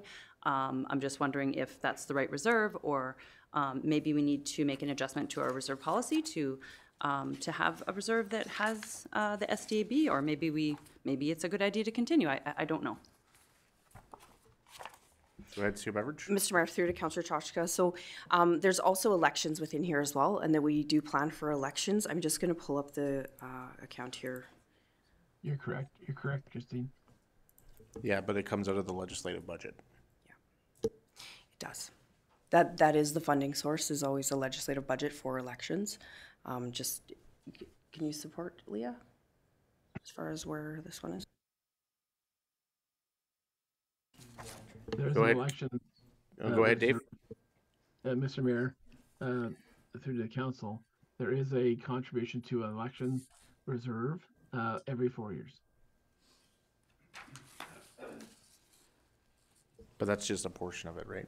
Councillor Chachka? Right. So if it's my understanding that 18,000 is broken down into 3,000 going into the elections reserve and 15,000 into a legislative reserve. So I would also question if the 3,000 is enough. So at the beginning of the meeting, I asked about the just what process was used to determine how much money to put into the reserves, and you guys have chosen 5 years, which I think generally that's probably fantastic to build up those reserves. But I would maybe want to recommend in the elections reserve, I think we were putting $10,000 there because we needed $40,000 to run the election every 4 years. And I would probably want to see that continue that way. And I'm not sure about the rest of the 15 going to the legislative reserve, or if we should keep that reserve open for things like the SDAB. And if that's the case, then I'm certainly open to it. I just was reading the policy, that's all. Mr. Mayor, through you to the councillor, really, you're bang on, exactly. Leah can bring up those balances if it's required. We chose what the optimum balance is set in the policy, and whatever was deficient over the 5 years, we contributed this year. So I know the election's every 4 years. We probably should have done this in every 4 years, but it contributes enough to the reserve to make sure that its intent is funded. Okay, Councillor Chachka, does that answer what you're looking for here? Yes, so it does answer, sorry, through the chair to administration, it does answer my question, but I would put forward a motion later to increase the 3,000 from the election reserve to 10,000. All right, thank you. Councillor Pisichny. Yeah, through the mayor to Dave. Is there a reason that we're comparing 23 budget as opposed to 23 actuals? Or maybe I'm not understanding this correctly, because I don't see what we've spent last year. I'm only seeing what was our. Because we haven't got our financial statement for 2023 yet, so we don't have the actual actuals. Yeah, is that right, Dave? Mr. Mayor, through to the councillor, yes, we have an estimated year in 2020 actual. When we did our review, we actually did 2022 actual and projected 2023 balance. We didn't think it was fair to put those numbers on the screen when we weren't 100% sure of those numbers. All right. So I think we're done with legislative, executive office. And executive office, essentially, the major, of course, oh, there we are. That includes the CAO. That includes CAO as far as executive assistant, as well as the legislative and corporate initiatives coordinator, essentially all of which support council. There isn't, the major changes here is legal. The increase to legal is in some of the areas. So in 2023, we actually centralized legal services in order to have a good understanding of what we were actually essentially that it comes through my office essentially for, so we understand what we're spending and how we're spending our legal dollars. And with regards to our contracts and you know, tenders, et cetera, that's a part of the increase as well. And of course, this supports our HR matters that we deal with on a fairly consistent basis. So that's what really makes up that change, as well as far as the addition of the legislative coordinator to this cost area versus being in corporate services. All right, thank you. Council, any questions? Comments? None. We'll move on to corporate services, human resources. Mr. Hanlon. Thank you, Mayor. Through you to all of council. I will take us through the next 8 departments, starting with human resources. And human resources has of course, the human resource manager, a human resource assistant, and the town's safety and risk coordinator. So safety and risk, I think, is fairly straightforward. Human resources, of course, is involved in the recruitment and attraction, retention of staff, health and safety, and dealing with in and out of scope in the union. Pretty straightforward budget. You'll see on the overhead a correction for transfers in and out of reserves consistent with policy. You will see that the town has received confirmation that we were not successful with our ICP grant application and will not be getting an intern, and adjustments for cost of living and so forth in the expenditures. Happy to answer any questions that council may have on the Human Resources Budget Center. Anybody have questions? Seeing none, continue on, Mr. Hanlon. Thank you. Communications. We do have our communications individual here with us tonight. Of course, this is again fairly straightforward. There has not been any historic transfers in and out of reserves, and really just cost of living and benefits reallocation of the general manager's time reflected in the increase this year as shown on the overhead. And that is the communications area. I think we're all quite familiar with it. Happy to answer any questions. We have nobody queued up, so continue to IT. Thank you, Mr. Mayor. Through you to all of council. Similarly, we have a single IT individual supported by external contract. In this year's budget, we see corrections on transfers to and from reserves and cost of living reallocation of my time and slight reduction year over year, and really no concerns administratively with the information technology area. Happy to answer any questions related to the proposed budget. Councillor Taylor. Yeah, through the mayor to Mr. Hamlin, RJ Systems removed, is that the contract just expiring in 2023? Or just we still have RJ Systems providing support to the IT area, so I'm a little unclear on that statement. So RJ remains with us and is continuing on at this time. I believe CAO Beverage has something as well. CAO Beverage. Thank you, Mr. Mayor. That was a one-time project with regards to RJ's. Yeah, through the CAO, like just for 2023, and then they're not continuing at all into this year? Was that my correct, or just still?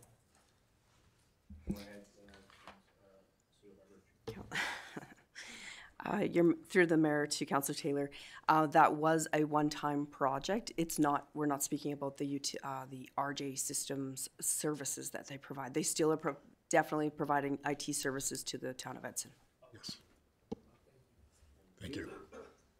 Move on, Mr. Hanlon. Thank you, Mr. Mayor. Through you to all of council. We are now in the building and maintenance area. This is the, we do have a vacancy in this area for the manager position, supported by two staff that assist with the maintenance of our facilities, being 12 to 13 facilities owned and maintained by the town of Edson. You do see transfer from reserve consistent with policy and a reduction year over year. I think the reduction year over year is really identified that in 2023 we funded and completed the building condition assessment reports for for the town facilities, and that's why you see a reduction in expenditures from 23 to 24. Thank you, Mr. Hanlon. And cemetery. Again, thank you, Mr. Mayor, through you to all of council.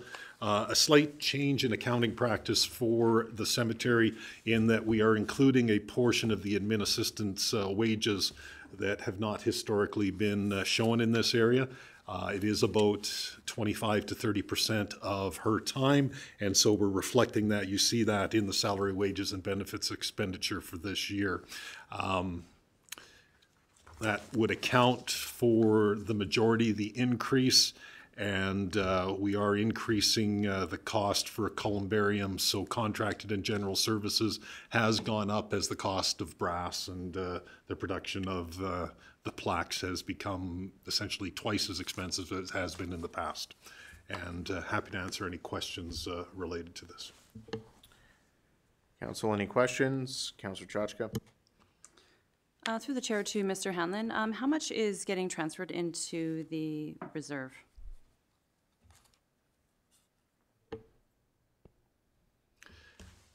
Mr. Hanlon, I think it's 78,000. Councillor Chachka, through you to all of council, there is in the budget a transfer to reserves of 78,000 for 2024. Yes.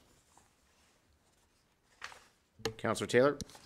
Yeah, through the mayor to Mr. Hanlon, you say the columbarium plaques have increased, so we've increased the expenditures, correct? Do we need to increase fees to compensate for that? Like, if someone's purchasing whatever they need for that, sort of the philosophy out the cemetery was cost recovery, and are we still recovering those costs? Councillor Taylor to all of council, yes, we are. Thank you. Councillor Chachka. Thanks. One more question through the chair to Mr. Hanlon. So if the entire 78,000 is going into the cemetery reserve, I'm just a little bit confused. If the optimal balance is 100,000, why so much into that reserve? If it's broken up over, I don't know what the current balance is, but why such a large amount this year if it's broken up over 5 years? Go ahead, Mr. Hanlon. Councillor Chachka, if I could, I may defer that question to Mr. McReynolds. Dave, are you able to help us with this? I can. I'll have to stop sharing and dig into some numbers if that's what the mayor and council would like.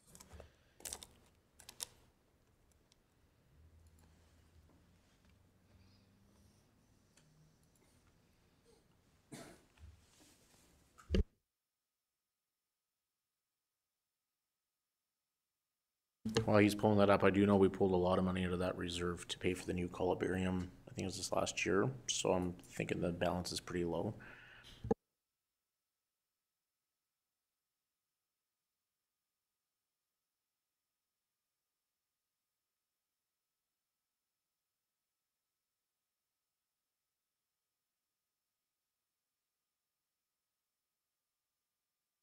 Sorry, bear with me, Mr. Mayor. I apologize.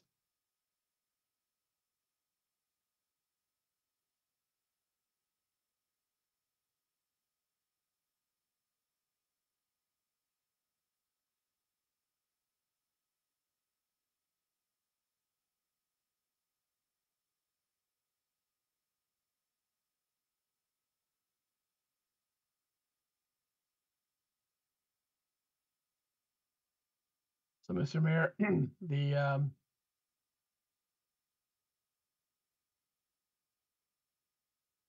actual amount of $78,000 is not all transferred to reserve. It includes the interdepartmental charge. The actual transfer reserve is 19,000. It's probably mislabeled as a reserve transfer. It should be other transfers. So $19,000 going to reserve, and the balance of the 78,000 is internal charge for the support and maintenance of the cemetery. That makes a lot of sense. All right. Does that answer your question, Councillor Chachka? Okay. Thank you. So, yeah, so question to you, Mr. McReynolds, would that apply to other reserve transfers throughout this document, that there could be some internal charges to that? We didn't, when I run through, we did notice a couple of mislabeled reserves, should have been other, and I thought we got them all. We must have missed this one, Mr. Mayor. Okay, thank you. We will move on to planning if there's other further questions on this. Okay, thank you. Thank you, Mr. Mayor. The Planning Budget Center, we see, again, very similar to previous years, a correction of the transfer from reserves. The land use bylaw rewrite is wrapping up and completing. There is a budget carry forward, as council is aware. We do see a removal of the temporary position in the salary, wages, and benefits area, and the corresponding carry forward for the land use bylaw completion. And with that and the zeroing out of transfer to reserves, so that is the proposed budget for 2024 for the planning area. All right, thank you. Councillor Chachka. Thanks. Through the chair to Mr. Hanlon. Before your time, I recall at a budget meeting, we discussed some money that needed to be kind of put aside every year in the planning department for expensive pictures that would take like big GIS mapping, I guess, over our community that wasn't done every year, but we put money away for it every year.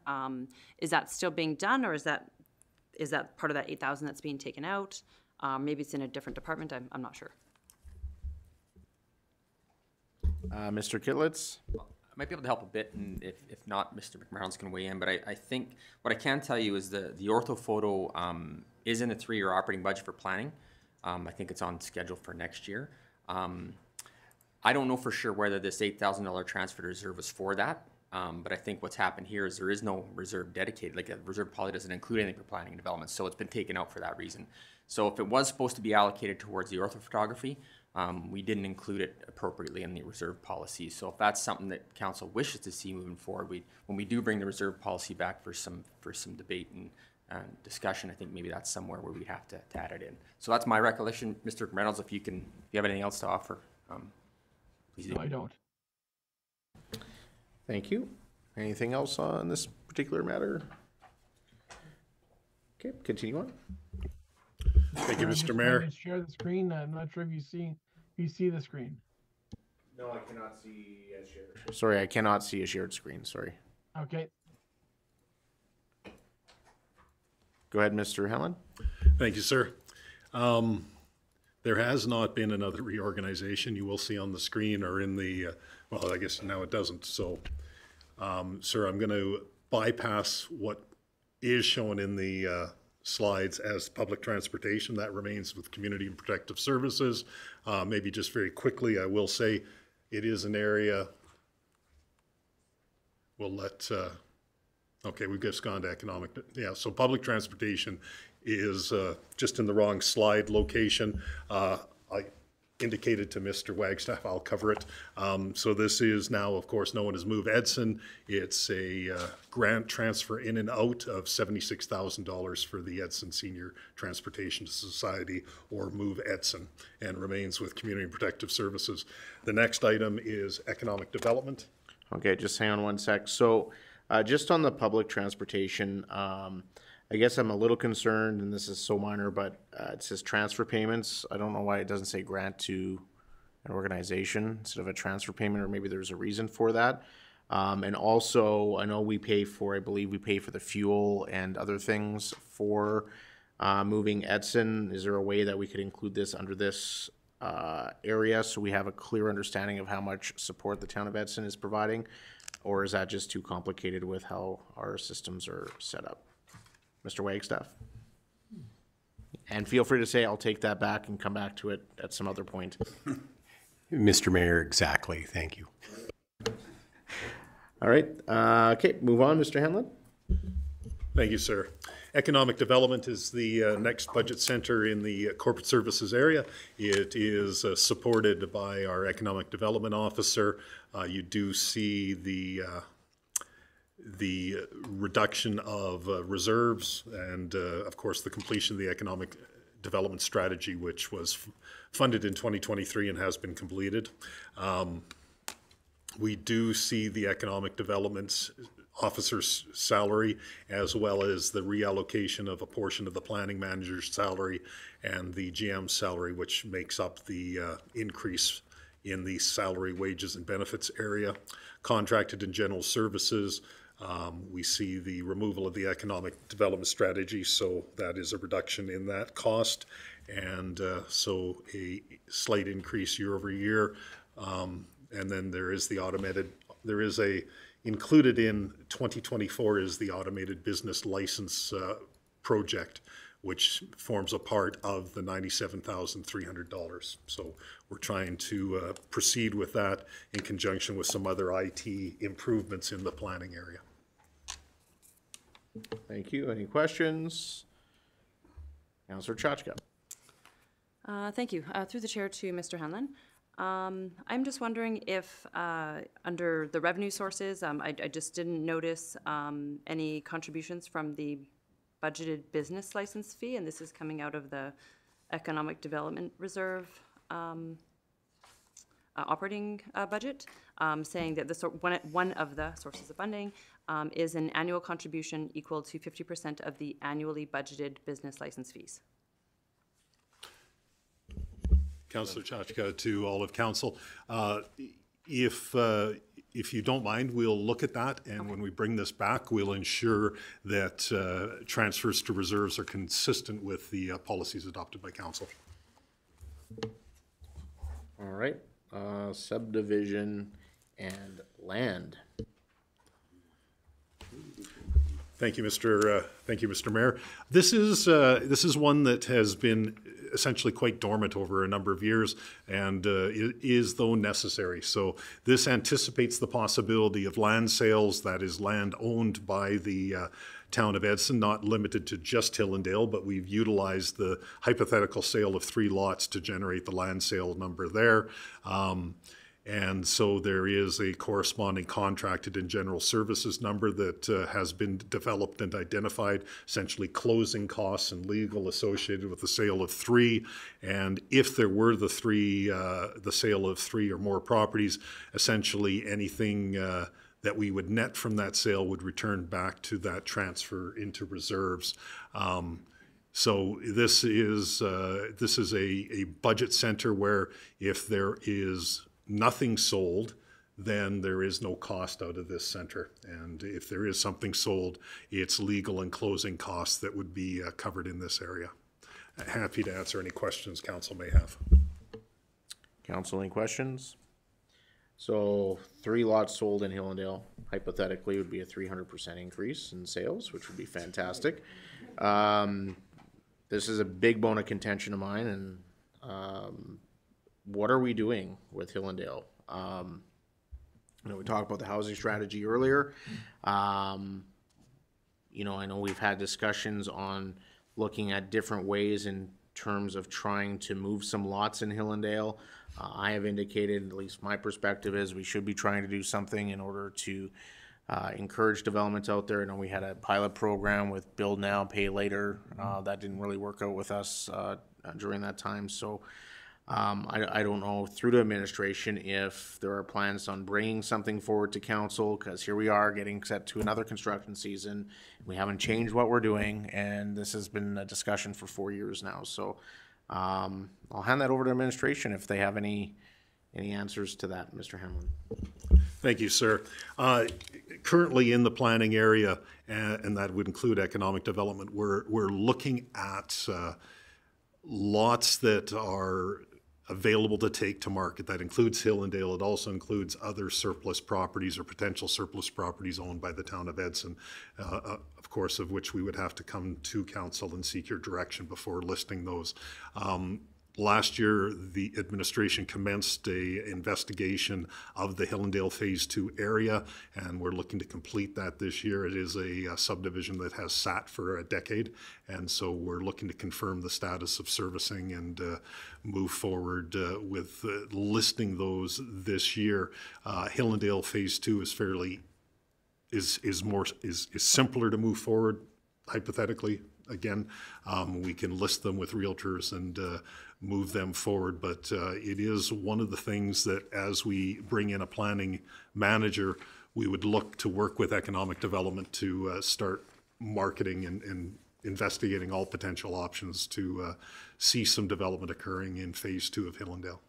And I thank you for that, Mr. Henless. And I guess I should mention too, we are also looking at finalizing the land use bylaw as well, because that will have an impact on what we can do out in Hillendale. CO Beveridge. Mr. Mayor, through to council, this is an area, of course, we've talked about Hillendale from the time I arrived. We have been sitting with the vacancy for the planning manager for quite some time. I would say 18 months, or at least that. That does pose a challenge, and there was, essentially that really does, the focus area that's required, unfortunately, just hasn't been there. So I just wanted to be honest with you as far as why this is not brought forward. It's essentially, it's on the side of the desk, just for that reason, so. And I appreciate the honesty there, CO Beveridge, because we get frustrated when things aren't done, and then we don't realize that, well, we have vacancies and side of people's desks. That's why the land use bylaw didn't get done for so long. So sometimes I even forget that we are missing resources, and that's why we're not able to accomplish some of these things. Councillor Taylor. Yeah, through the mayor to council and administration.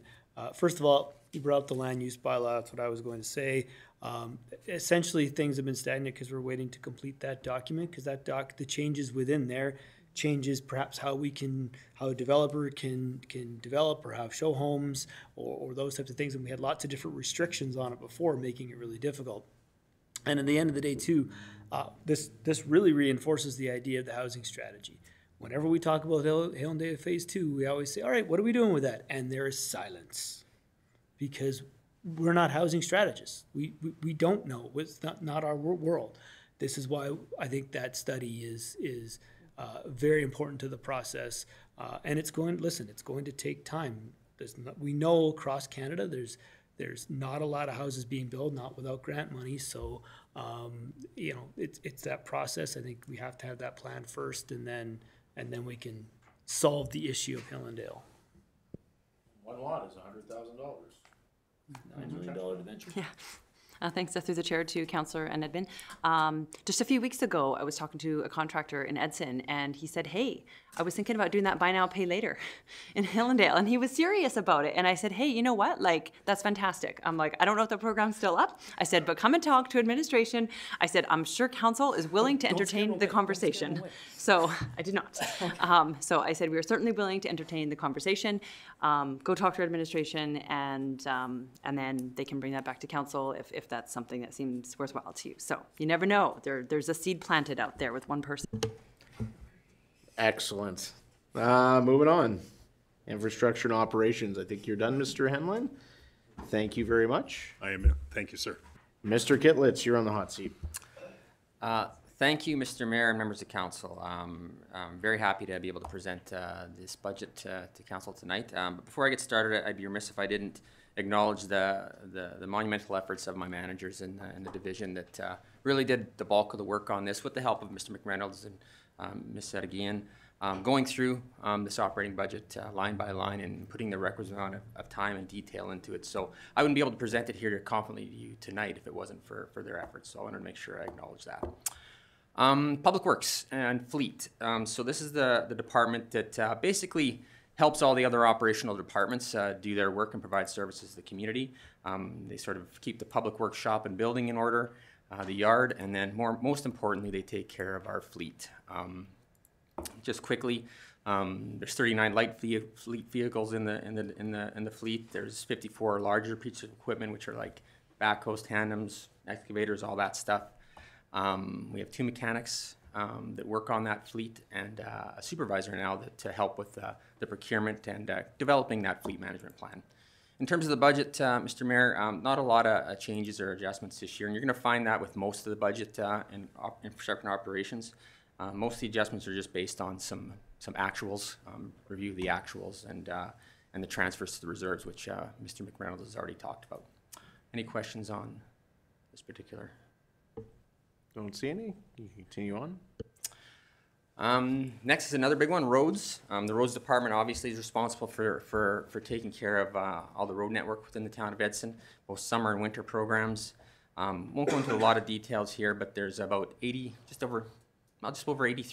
kilometers of paved roads in town, 58 kilometers of sidewalks, and about 34 kilometers of rural roads. This department also takes care of the stormwater management facilities and keeps the water flowing in our culverts and drainage systems.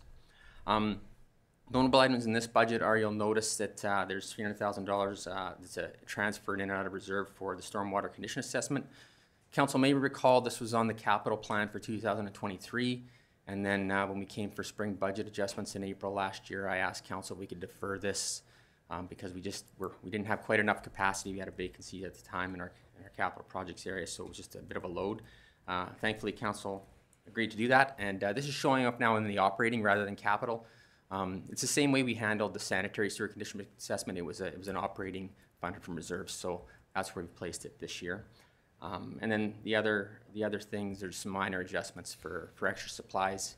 If you recall, council also supported a new road patching trailer this year in capital. There's some extra supplies needed to support that particular program. So happy to answer any questions in this area. Councillor Taylor? Yeah, through the mayor to Mr. Kitlitz. Last year we purchased a crack sealer, right? And I remember seeing the map at the end of how much they completed. And obviously there's a training and those kinds of things. And I always go back to Councillor Petition's points, you know, if we can't fix the roads, we got to maintain them. And we have this great machinery. I would like to make like very good use of it. And do we have enough manpower to continually use that, or is it necessity? I know last year we had, I think, a couple summer students we had also took on as well. I don't know if that's included in this section about just getting out and tarring the roads and just maintaining them. Is that something that's been taken into consideration with this as well, so that we make good bang for a buck on the crack sealer, and whether or not we included a few extra staff to continue with the extra tarring if that needs to happen? Yeah, thank you for the question, Councillor Taylor, through you, Mr. Mayor. So you're right. I think it took staff a while to get used to the piece of equipment and learn how to operate it as efficiently as it was designed to do. And once they got going, they progressed pretty fast. It takes one operator and two laborers or summer students to make the unit work. I think, and it's unfortunate Mr. O'Sullivan couldn't be here tonight. He's in training out of town, but I think our hope is, with what we learned last year, this is going to be sort of like a 2-year program. We should be able to do the whole town every 2 years, is kind of what we're gunning for. They did make pretty good progress. I know there was some commentary that council was hoping to see more, but it really just took some time for us to get proficient on the new piece of equipment. So, Councillor Chachka? Thanks. Through the chair to council and admin. And just to further your comment there, we were also evacuated for a short period of time, so that might have had something to do with it too. My question is regarding a few, that the line painting will be completed again this year. I'm asking if the trails are, I know you said we have 58 kilometers of sidewalks. I don't know if you're including trails in that, or if trails are included in this budget, and if we'll have maintenance on those. The additional snow removal, I think we added 50,000 to the snow removal budget. Is that included in this budget that we did last year? And is that concurrent that it stays in the budget this year? I know with the way you guys have made some adjustments, I want to make sure that that's still included. Yes, I think those were my questions there. Okay, now I got to try to remember which all three of them were. First one was, trails. So, through you, Mr. Mayor, the trails aren't included in the roads budget. That's in the parks budget, the recreational trails. This sidewalks are all the sidewalks that are adjacent and within the road right-of-ways. Line painting, yeah, the tenders already went out for line painting. So that's included in this operating budget year over year. We'll just continue to keep that money in there for line painting to build that program and continue it going. And then the third one was the snow clearing. The $50,000 I think was extra for contracted service support if we needed it. I think that's what it was for, if I'm trying to remember correctly. That was to utilize contracted services more often. That still remains in the budget, so we've kept that in there, status quo. And I'd like to mention too, I did look at the line painting tender and I noticed that every single turning lane was included this time. So good work on getting that all updated. So, Councillor Taylor. Yeah, through the mayor to Mr. Kittless. So the under contract and general services, storm sewer and sidewalk projects, those are the like approved. Are those the capital those aren't the capital projects we've approved, right? Or are those just general maintenance of said things? So through you, Mr. Mayor, if you look at the sheet up on the screen, that there's $300,000 noted up on the top half. Other transaction revenues. That's the $300,000 funded reserves for the storm sewer condition assessment study. So we have to have it in and out. Okay. And so that's what it represents. And the sidewalk program continues to be in I think there's $100,000 a year for the sidewalk program that was approved a couple of years ago. So that's in there. So I'll just now focus on sidewalks. So for the 100,000 that we use to just maintain and repair sidewalks, it's mostly repair actually at the end of the day. How much do we get out of that? Like how I don't know, block wise, I don't know, a lot of sidewalks in town, and 100 grand sometimes doesn't go as far as we think it goes. Through Mr. Mayor, I don't have the exact. I don't know how to quantify that because it could be anything from just shaving off a ridge to replacing a panel. But let me look into that and so maybe we can get some data or just at least some mapping to show because I'm pretty sure the staff map it, so we'd be able to show some graphics of what areas we've done and what we can get done for 100,000. But it could vary based on what we have to do. Councillor Taylor. Yeah, and just based on that, based on what you find, that may be an area that I would be interested in sort of increasing it. But once we have the data with that. Yep. And then with I got my glasses, it's getting late. The storm sewer, and that's just, again, that's general maintenance or looking at those types of things, right? So through you, Mr. Mayor, so what this is an assessment of our actual system. Very similar to what you saw presented to council with the sanitary sewer condition assessment, which told council where our problem areas where we're to focus our capital investments over the next few years, where our maintenance should be. We're hoping to get the same type of product out of this particular study. Okay, thank you. All right. Welcome. Thank you for that. Just kind of on that note, I know that we have been investigating the infiltration in the southwest quadrant of our community. Do we have an update on that, or are we going to include some funds? Because I know that we're looking at, we think we might actually found what the problem was. Yeah, thank you, Mr. Mayor, for the question. It's a saga. It's been quite the investigation with Darren and his staff and the consultant. Our latest focus was the piece of sanitary pipe that runs behind the RCMP station over Bench Creek down First Avenue, I believe. We thought that was the source because it wasn't Glenwood. After investigation by our utility staff, it was determined that Glenwood was not the problem. It turns out that that's not the problem either. There's a gasket within that pipe that is misaligned and covering up how much was it, Darren? About a third of the pipe. About a third of the pipe. So, and there was, I think, manhole sensor at the top end of that when the study was being done. And so we think what had happened is because of that, there was solids backed up and that pipe was filling up and it was causing the manhole sensor to misread. So we don't have, we're still working on it. And so the source and the end result is still trying to be determined. But what I can share with council is once we determined it, McElhaney will be back in council chambers to have a chat what was found through this investigation and what has changed, if anything, or where it is or where it isn't. So ongoing still, but yeah. All right, thank you, Councillor Taylor. And sorry, through the mayor, and on that note, I hate to words excited. Excited is the wrong word, but it's the only word I can think of right now. Excited to hear what they have to see back and see if we can repair it this year. I think it was it 17% of our info was from this particular issue, and could be causing a lot of other issues in the northern part of the town. So yeah, and I guess just to follow up, Mr. Mayor, I think what everything that we're pointing to right now is that 17% was inaccurate. It doesn't actually exist. So unless we find something else that we haven't found yet, but everything that we're pointing to now seems that might have just been an inaccurate analysis or inaccurate data. So, but we will come back with a full report of what we found once we've come to the bottom of the mystery. All right, thank you. Any further questions on this item? All right, let's fly over to the airport. Yes, thank you, Mr. Mayor. The airport is, and I tried to find a different word for this, but I couldn't find one. An unmanned facility regulated by the federal government, which means there's not an air traffic controller at our airport. We have an operator there who maintains the runway to ensure that it's suitable for landing. We average about just under 2,000 landing and takeoffs at that airport a year, so it's a pretty active airport. Basically what happens out there is the operations is just about maintaining that runway and that facility for the service. So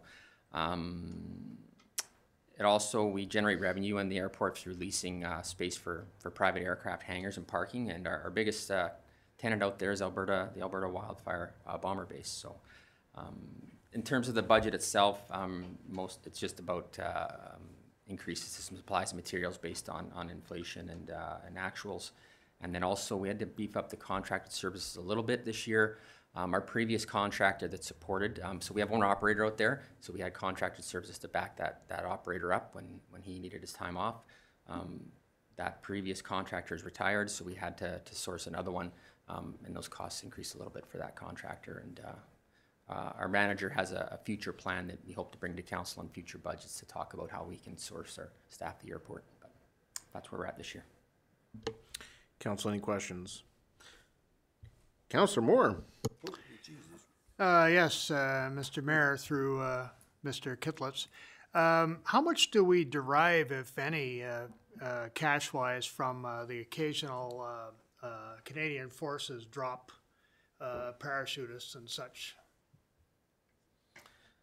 Through your Mayor, that's a great question. I believe, other than the fact if they land and take off from our airport, there's a landing and a takeoff fee that's levied. So I would assume, just like any other aircraft that lands there, we levy the same cost. But I'll check just to make sure. Maybe there's an exemption for federal aircraft. I don't know for sure, but yeah, that's how it would be tracked. Thank you. The Fed should not be let off the hook for any charges. Can we charge him a Edson carbon tax? Question on the airport. So I seen a video of an airplane landing at our airport, which is really cool to watch. And I seen the overview of our runway. It's certainly showing its age. And I've brought this up previously that we are not putting any money aside for the airport. And when that time comes, there is going to be a massive bill to repave and upgrade. And the airport is not used by everyday citizens, but it is such a critical infrastructure piece in our community with wildfire and stars and just for the economic piece to this. As you look here, I don't see any transfers to reserves specifically for the airport, and the federal and provincial governments don't provide a lot of support when it comes to maintaining airports. I know we've added our names to some advocacy efforts on that. So I guess do we have a really good idea, or do we even have an idea of when we're going to have to replace that runway or upgrade it? Because looking at that video and I should share it out to council. And then you compare it to some of the other runways out there, you know, it's starting to show its age. And I think it was, if I remember correctly, paved in the 1980s. So, Mr. Kittlitz. Thank you, Mr. Mayor. That's a really good question. I was while you were speaking, I was pulling out the capital plans to see if we had something on there. And there's an apron extension on there, but there's not identified at this point a rehab of that runway. So I'm going to have to take a look back at some records and see if we have something. But definitely a really good point. That's probably not a cheap item to redo that runway. So thank you for the question. Yeah, and once again, it's just making sure that we're prepared for when that time comes. Not that's going to happen tomorrow. But Councillor Taylor. It's okay. I'm going to call lots. But that would be a cost shared with the county, correct? Yep. For a capital. Okay. Potentially, yeah. Potentially, okay. Current, yeah. Okay, all right, thank you. Councillor Chachka. Thanks. Through the chair to council. Yes, this was something that came up a few years ago. It was brought to our attention that I think another airport, okay, was it? And I think it was like $10 million or something-ish, like it was in that ballpark, which is like, yeah, a lot of money. And we did put some advocacy efforts to AM to try to find a better, more equitable way to fund those types of projects. I would be interested if administration can come back with how other airports are funded when they have to fix their runways, and if it's just something they have to bite the bullet on themselves, or how they do it. Because yeah, that was a few years ago. It was like $10 million. Yikes. That's all I gotta say is yikes. Councillor Pisichny. Actually, through the mayor to Mr. Kitlitz, actually a little bit further on to what Councillor Peter Taylor said. It is a cost share facility, so it's one of those things, if we're starting to plan for the future, we need to be doing that in conjunction with our partners. We absolutely do, but we also need to put money aside. Yeah. Yeah. And I would argue, and that this is a bigger discussion, is that we need to start having discussions with our partners that we're both putting money aside, or we include it in our operational budget and they're contributing to that. So when that time comes, that money is sitting there. Anyway, we'll move on to the next item. Sorry. Oh, sorry. Go ahead. One tidbit of information that in relation to that I can speak to, we actually, Mr. Sullivan and I just met with Yellow County representatives on the airport cost share agreement, which did expire this year, and we were just going to extend it for another year. They came back and requested that the agreement's pretty good. We didn't have any changes, not today, but they asked for us to extend it for 5 years with an option for a 5-year extension. So they're looking for a long-term commitment on that cost share, and I think we're supportive of that as well. So that's just some really recent information on negotiations with that cost share with them. So, and correct me if I'm wrong, they pay for capital, but they don't pay. No, there's operating as well. Operating and capital, because I think yeah, you bet, yeah. Okay, because I was under the impression that they don't pay a piece of something, but I can't remember what it was. When we had an upgrade or something that we needed to do at the airport that they didn't pay into the upgrades to the terminal. Terminal. Interesting. Okay. No, I'm pretty sure we have both. Okay. Yeah. All right. Thank you. Moving on to Mr. Mayor. Oh, go ahead. Yeah.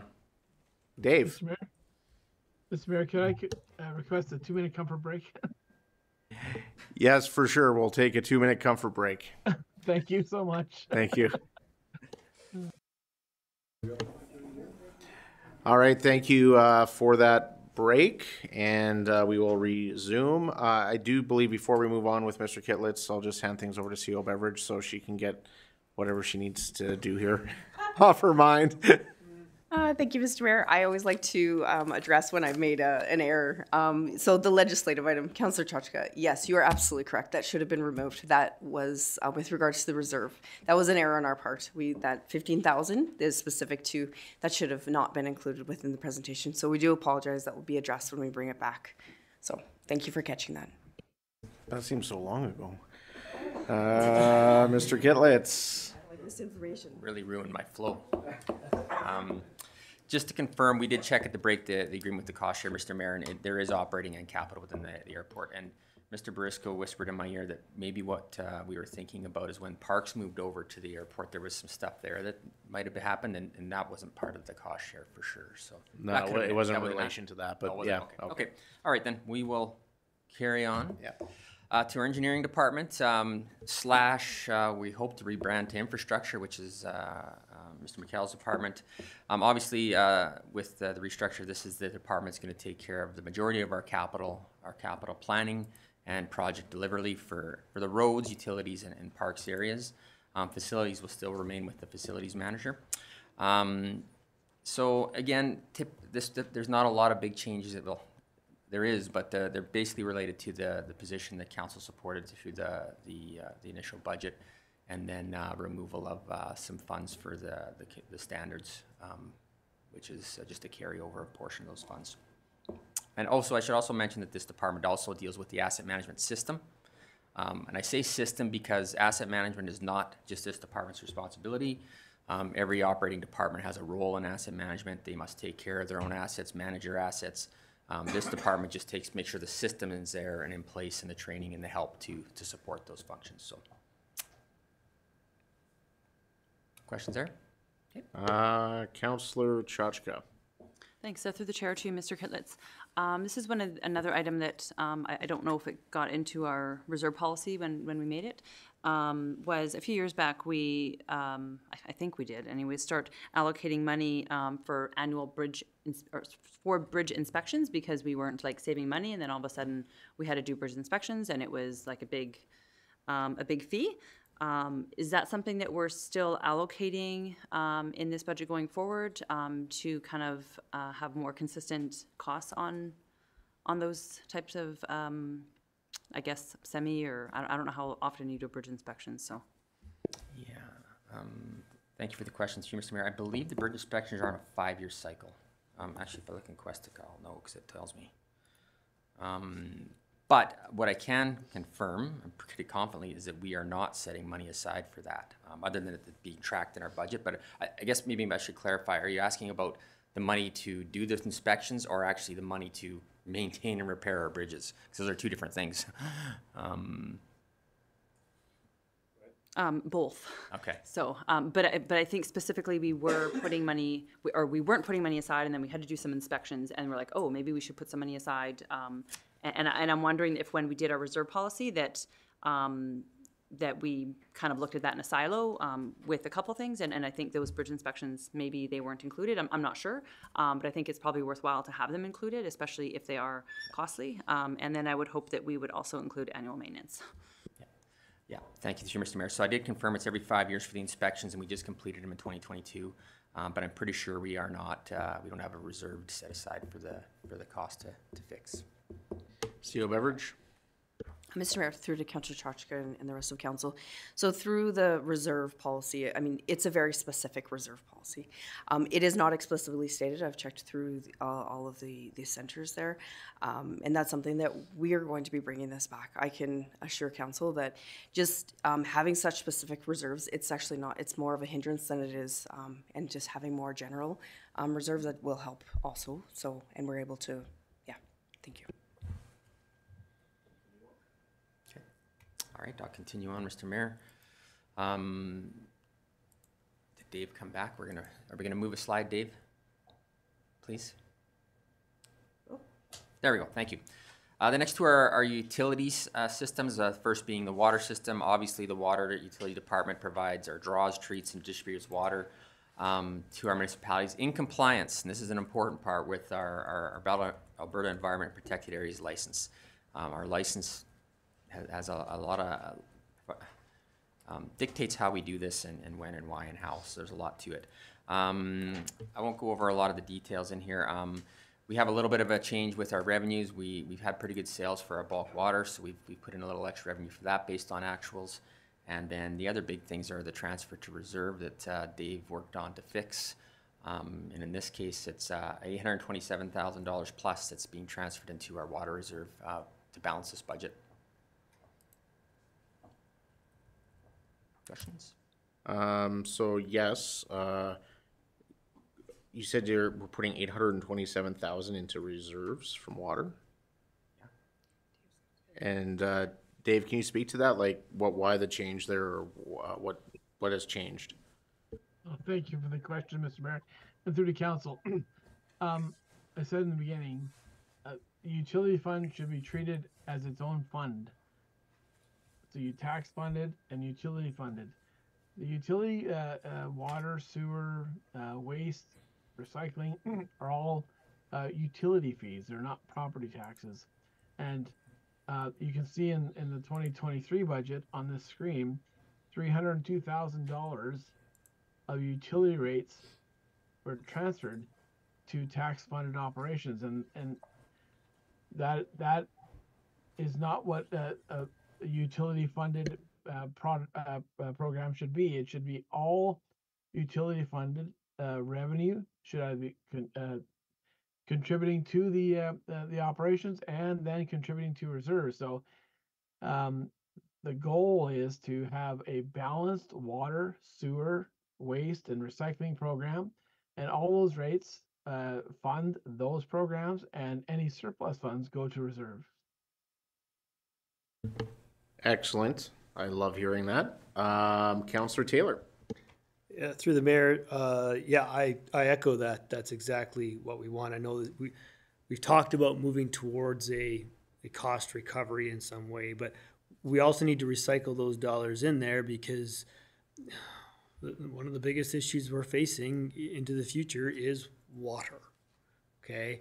And, you know, we had a study on like list of wells, and there's going to come times when we're, you know, going to have to drill more wells. And I guess the question is, when we look at utility rates themselves, when are we planning to speak about those rates within this process? Is that soon, or what's? Well, there's no proposed rate increases. No, it's not an annual thing that we look at. So I don't know, maybe CO Beverage wants to speak to this a little, because I believe through this budgeting process, what we're seeing here is that we are cost recovery, and that the money that surplus money is going into reserve to help pay for some of that infrastructure. CO Beverage. Mr. Mayor, you've captured it correctly. That is exactly the position that we're in. Councillor Chachka.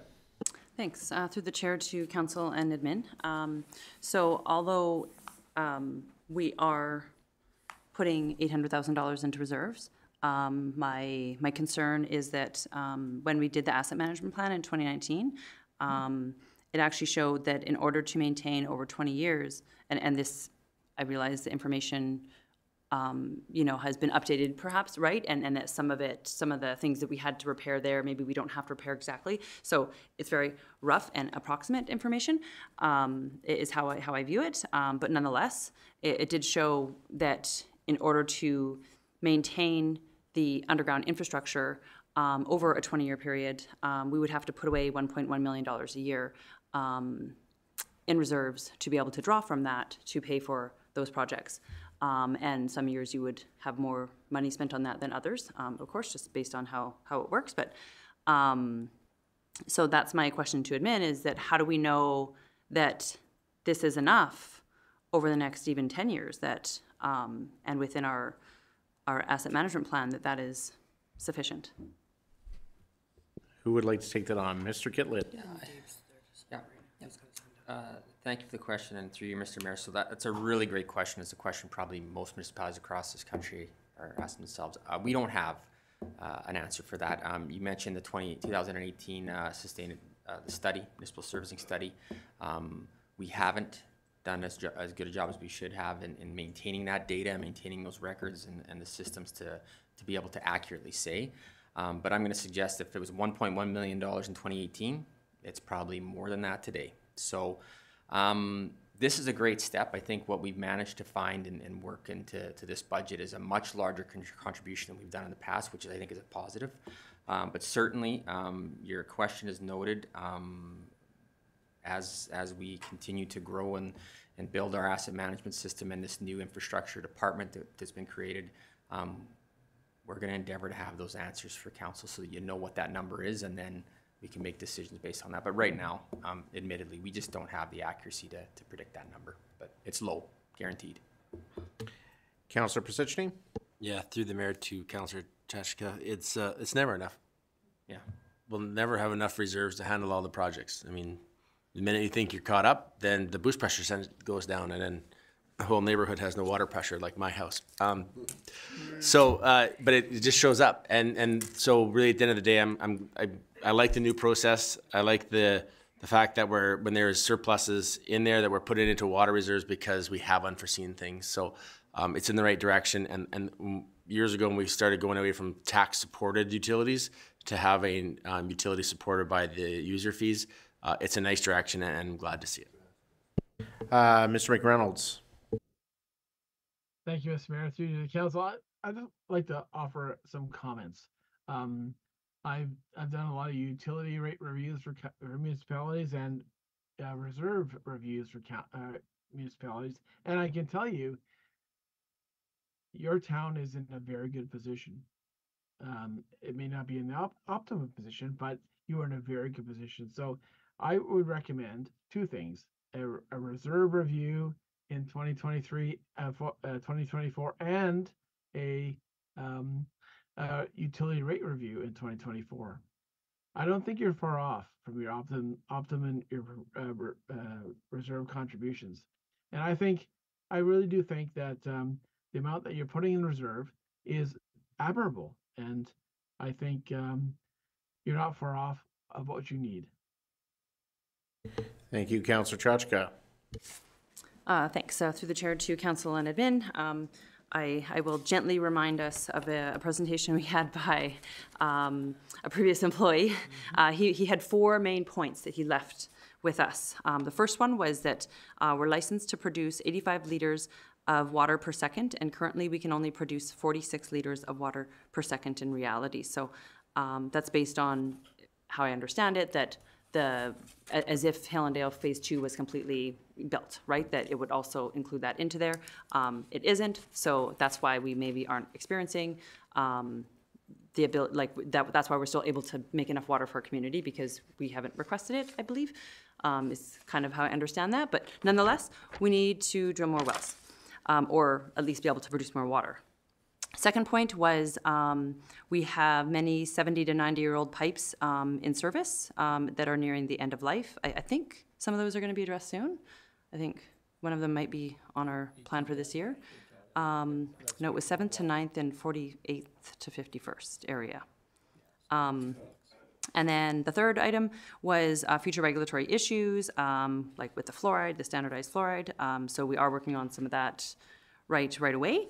And the fourth, believe it or not, was some pressure zone issues. One identified was the north area in Tiffin. There's a pump house issue there. So I don't know. Someone else might know what that's all about, but it needs refurbishing, I guess. So so those are some things that were brought to our attention. And if we have enough money in reserves, then my question to admin is, how can we spend it fast enough to achieve those issues?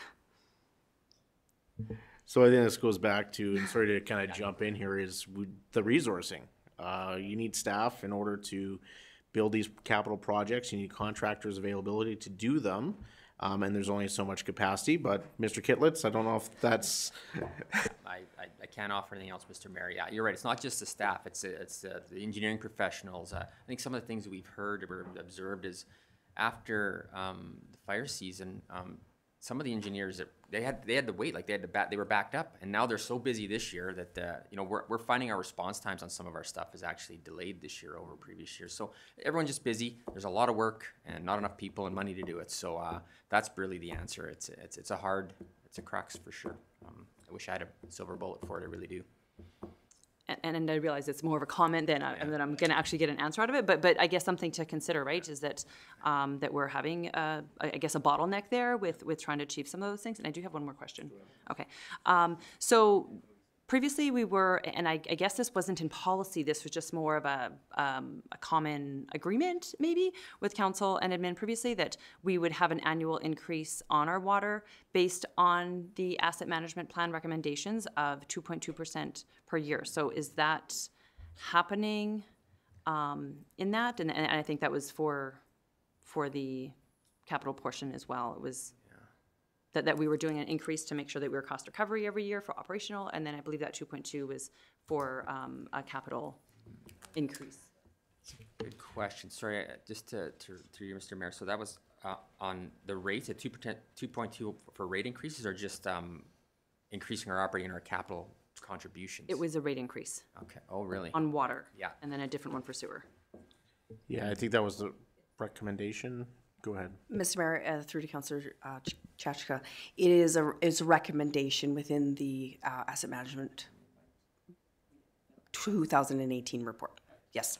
And so I remembered seeing it. You're absolutely correct. So I know Ms. Veerboom has her hand up because we are going to be hitting our closing time at 10 o'clock. So Ms. Veerboom, just a matter of process, can I take a motion right now, or because we already have a motion on the floor, can you speak to that? Thank you, Mr. Mayor. If I could just defer to CAO on that, I'm actually not clear on that process. Yeah, can we table the motion that's on the floor and then put a new motion on the floor? Mr. Mayor, that would be the cleanest way to do it. Okay. So do you need, geez, do we need a table, a motion to table the motion? Mr. Mayor, you would table the motion that is currently on the floor, which is to approve the operating budget presentation. You would Okay, the table chair- that motion, yes, because The you have to chair, vote on the that. chair can do that? Yes. Or do I need a motion to table it? We would need a motion to table. Okay, can I get a motion to table the motion? Counselor Taylor? I'm really scared to do this, but Yeah. And, yeah. Do we just want to vote by hand, or do you have it up there, Amanda? Just for making it easier? If we could just vote this one by hand, please. Yes. All those in favor? Motion carried. Can I get a motion, please, to extend the meeting past 3 hours? Counselor Taylor? I so move. Thank you. All those in favor? Motion carried. And now what I do with the tabled motion? Now you have to remove it from the table or lift it from the table. Can I get a motion to remove the tabling of the motion? Lift the tabling of the motion. I hate government. Taylor, Counselor Taylor, I so move. Let's do this. all those in favor? Motion carried. All right, continuing on to our regular scheduled programming. Thank you, Ms. Veerboom. Thank you, Mr. Mayor. Counselor Taylor. Okay, so first of all, I'm happy to hear about the utility rate review. I think it's always important to look at the rates. I know we did not so long ago, but I agree with Councilor Checha. We're like, we have to sustain our water, whether it's drill wells and those types of things. And I make it very simplistic. There is honestly, as a father with 2 young kids, there is absolutely nothing worse than having the hottest day of the year and the spray park is closed. Like, we have this beautiful spray park, and honestly, they go, oh, we can keep it open when it's 18 degrees out. Well, that's not good. We want it open when it's 28 degrees out, right? So, and I do hear it from residents that they can't water their lawns and those restrictions. What are we doing about it? Well, we made it this far. This is good. This is like, but more work needs to be done in the future. So, there you go. Okay. All right. Any other questions? Okay. None? We will move on to sewer. Thank you, Mr. Mayor. Another big one. Again, it's you. Sorry, CO Beverage. Oh, sorry. Sorry, Mr. Mayor. I just want to, for council's benefit, 2024 is going to be very ambitious for I believe, and until our CFO starts, I'd like to give him the opportunity just to evaluate what we have in front of us just at this point in time. I'm noting this as just, I don't want to overpromise here just for the utility rate review. I would like to allow for our CFO to get started and be able to provide us information with regards to what that's going to undertake. That's all. Thank you. All right, Mr. Gitlitz. Yes, thank you, Mr. Mayor. So the other big utility, the sanitary sewer utility, again, pretty straightforward. Again, it's a licensed utility. We have a license with the province again that requires us to operate our wastewater treatment plant 365 days a year, 24/7. And believe it or not, we have to send in water test sampling every day for that plant. It's a requirement of our license. So lots of work. This department also takes care of the backflow preventer program, pilot program that council supported last year, and we're proposing to keep that program as an ongoing program within this budget. So that's what you'll see there. In terms of the big budget items, it's really just a removal of the sanitary sewer condition assessment project that was a one-time. That we remove that from the budget, and then obviously again, this is another rather large transfer to balance this budget of over $1 million going into the sanitary sewer reserve. So we're actually transferring between water and sewer $2.7 million into reserve for underground infrastructure. No, about 1.8, I think, right? 827 and 1 million Those numbers there that you see there, it says other transactions, Mr. Oh, Mayor. right, okay, The thank actual you. transfer reserve is Yeah. $1,067,630. Okay, thank you Yeah, you're welcome. for that clarification. Councillor Chachka. Thank you. Through the chair to administration. So I think this is the right area for this question. So the $14.50 on our utility bill for the replacement of our wastewater treatment plant into the long time future. So are those included in these water and sewer reserve transfers? Because those are dedicated funds for the rebuilding of that project in many years from now. Yeah, thank you, through you, Mr. Mayor. So I don't believe it's the same. I think that those funds are built into this utility rate model. So the rates that we collect, that portion is going into reserve. This extra transfer is on top of that. And maybe I'll turn to Mr. Reynolds to correct me if I'm wrong, but I believe that's the way it works. No, that's correct, Clayton. Yeah, thank you. So where is that in the budget? The $14 on our monthly bill. There is a wastewater future wastewater treatment plant reserve that all the contribution off of the bills go into that. It's part of the transfer of the reserve. So it is included. Yeah, because it goes to different reserves, right? Yeah, it's one number, but it goes to different reserves. We can't spend the whole 1.8. Okay, moving on. Okay. I'm just about done here, Mr. Mayor. The next couple will be a bit quicker, I think. The next is our waste cost center. This is our curbside waste, curbside organics, and waste. This is a contracted service. It's essentially a zero balance. We collect rates and we pay for the contracted services along with a little bit of interdepartmental labor. All right, thank you. Any questions on waste? Yeah. Next, Mr. Mayor, is our landfill.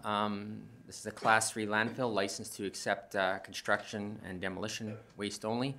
We cannot accept wet waste at our landfill. Any of that is transported to the Hinton landfill. Big change, or sorry, the notable changes for this particular budget is where metal price for metals is good, and we're making good revenue on our metal sales every year. And then there's some bit of a shuffle with how we were recording the reclamation transfer. And if you have questions with that, Dave should probably be able to answer them. But other than that, it's a fairly status quo budget. Waste is an expensive business. Councillor Chachka. Thanks. So through the chair to maybe to council. What does the local region plan, the Hinton landfill plan for landfill fees in 2024? Are they proposing an increase? We have not got our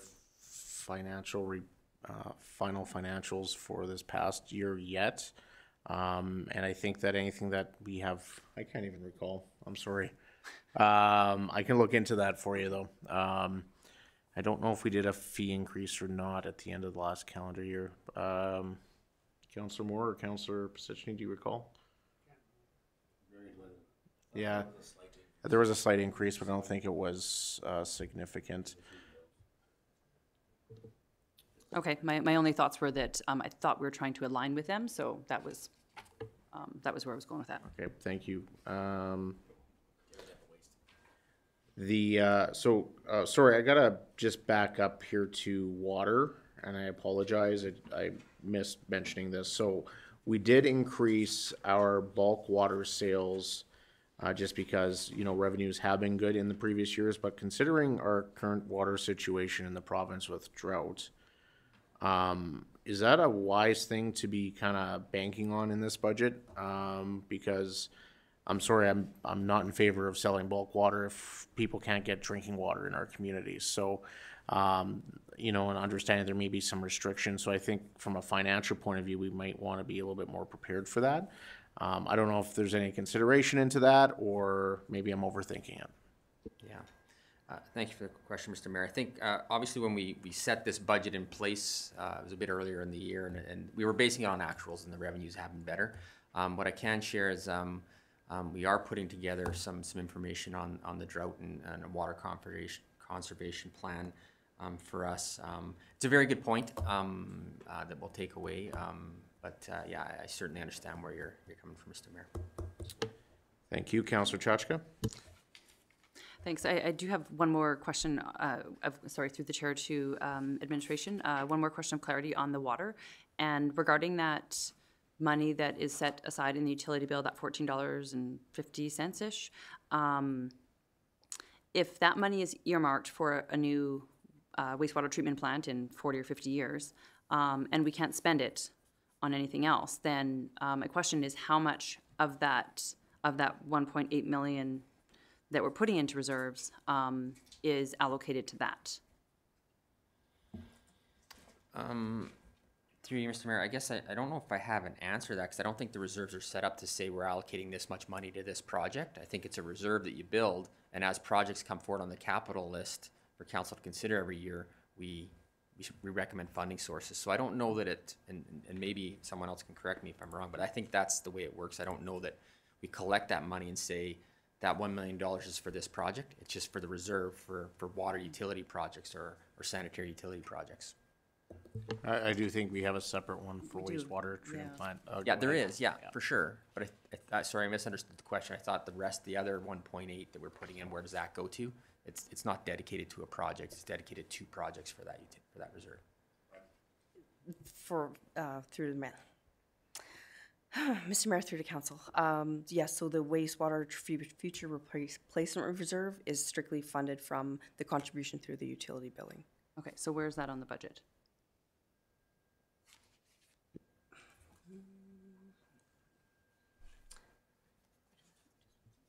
So if I could, Mr. Mayor, I think that was just explained by Mr. McReynolds here a few minutes ago. So that's coming through rates, utility rates that come in, and it goes into that reserve. Right. So it's part of the transfer to reserves, I think is what he just said a few minutes ago. So part of the transfer to reserves is that money collected from utility rates, the utility bills, that goes into that reserve.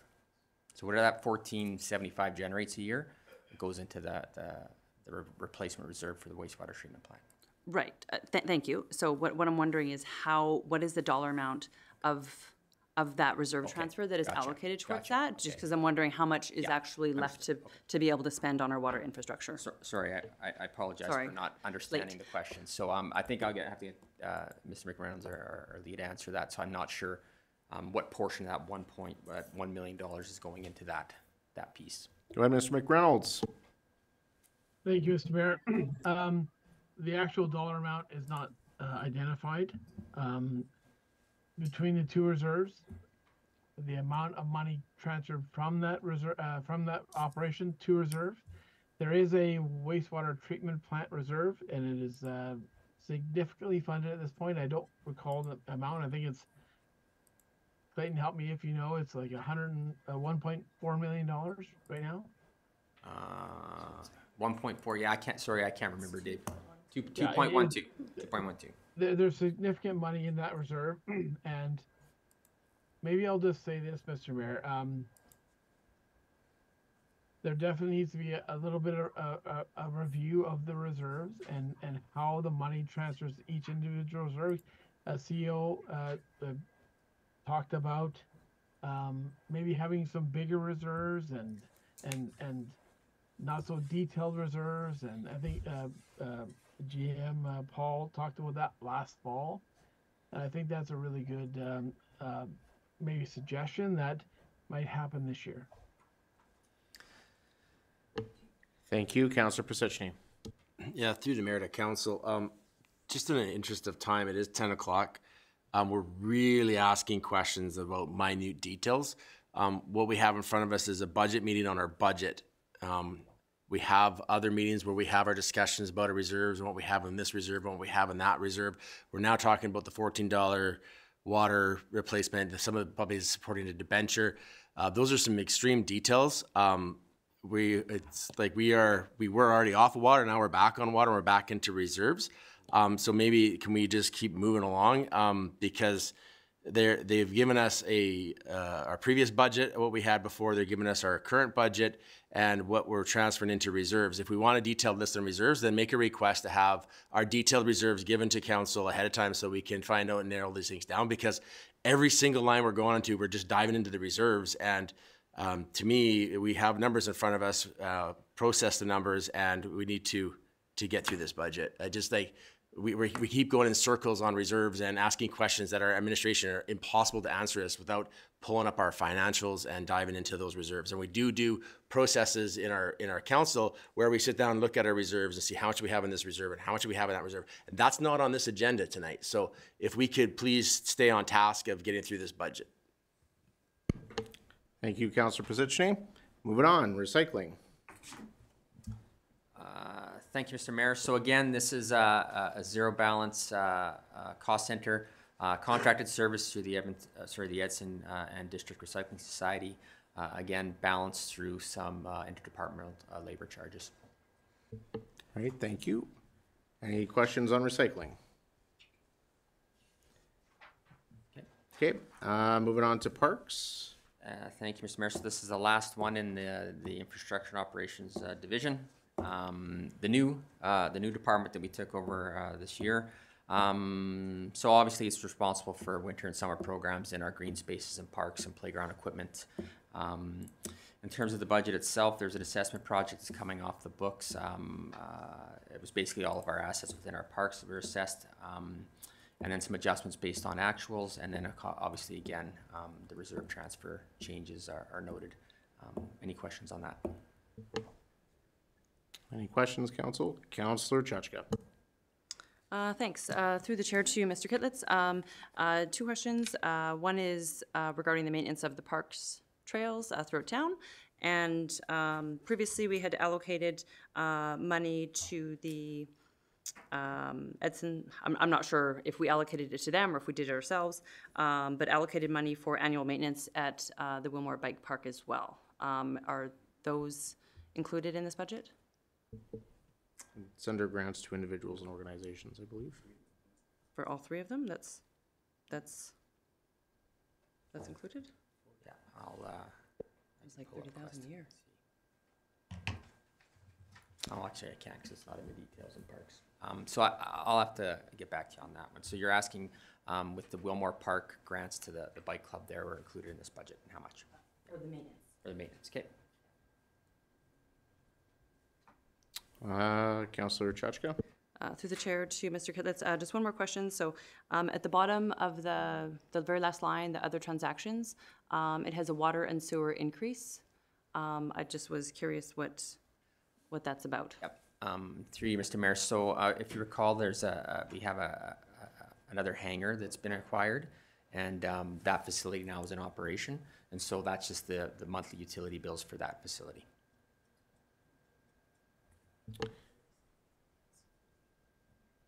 Okay, I was just informed by Ms. Sedigian that there's $35,000 for the bike park, but that could just be their grant to the bike.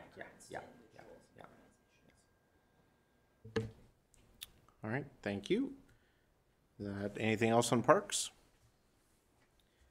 Moving on, community. Thank you, Mr. Kitlitz. You're welcome. Thank you. Page 37 of 52. Okay, because my page is all numbers. Go ahead, Mr. Wagstaff. Thank you, Mr. Mayor. I am going to quickly just revert back to the transportation part. I do have the answer for the question that you had earlier.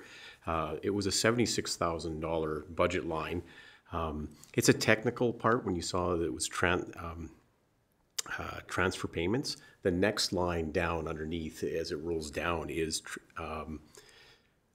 our grants to individuals and organizations. So in the budget, at the next line, it actually is a grant to individuals and organizations. That breaks down to $50,000 to move Edson and $16,000 for the other expenses that we have occurred. And then there is $10,000 in that budget that helps other agencies in the community that transport vulnerable individuals like McMahon or Scope. With that, through the mayor to all of council, policing. Edson is served by the local detachment of the RCMP. Edson has 17 positions, with a majority of those dedicated to frontline policing. And of that 17, 3 of them are for general investigation section. We have, in the town of Edson, 4.5 municipal support positions that work out of the detachment. And this is an appropriate level of administrative support for the current needs. With regards to the changes within the budget, based off the multi-year financial plan of 2023 to 2028, we took a look at the anticipated costs of body cameras coming in. That may or may not occur, but it was something that if it does come forward, it's still in the pilot stages, that it is budgeted for our officers here in our community to be equipped with that equipment. The other increases in there are, again, through that multi-year financial plan for some minor equipment replacement, as well as an increase in the officers' wages. Any questions? Councillor Jachka.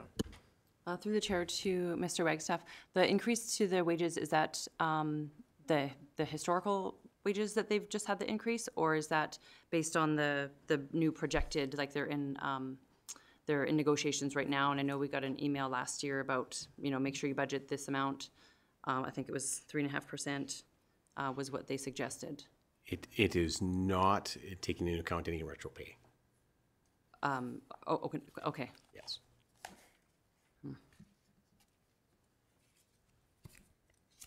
Are you done, Councillor Jachka? Yes, sorry, yep. Yeah, through the mayor to Mr. Wagstaff. Under grants, individuals and organizations, see STARS Air Ambulance. Mm-hmm. Why would that be under policing? Am I correct? Is that what comes from the Public Safety Initiative? Okay, sorry. Thank you. Go ahead, Mr. Wagstaff.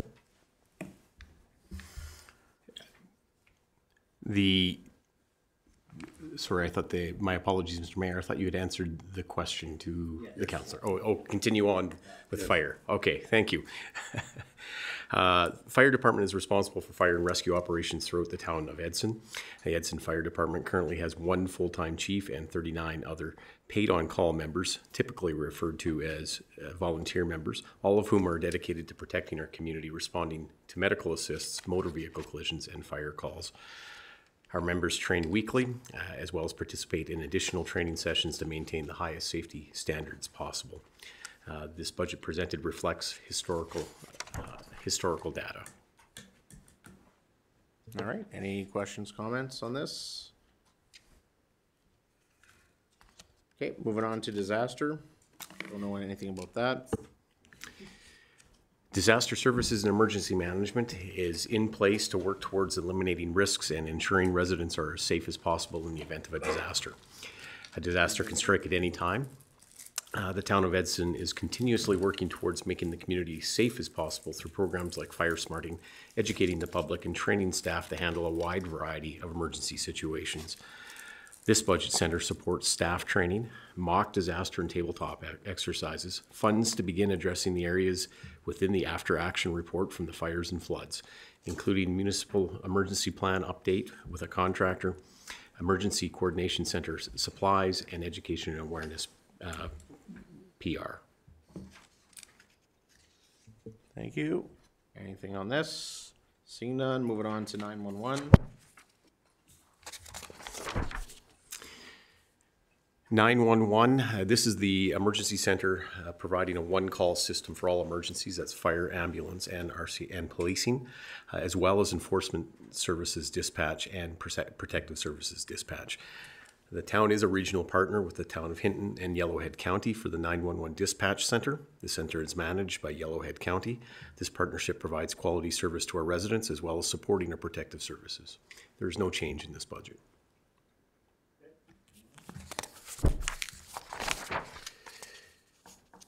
Edson Enforcement Services is currently comprised of both bylaw enforcement officers and community peace officers. The team helps ensure resident and visitor safety and well-being. The department investigates complaints and proactively conducts investigations related to municipal bylaws and provincial statutes.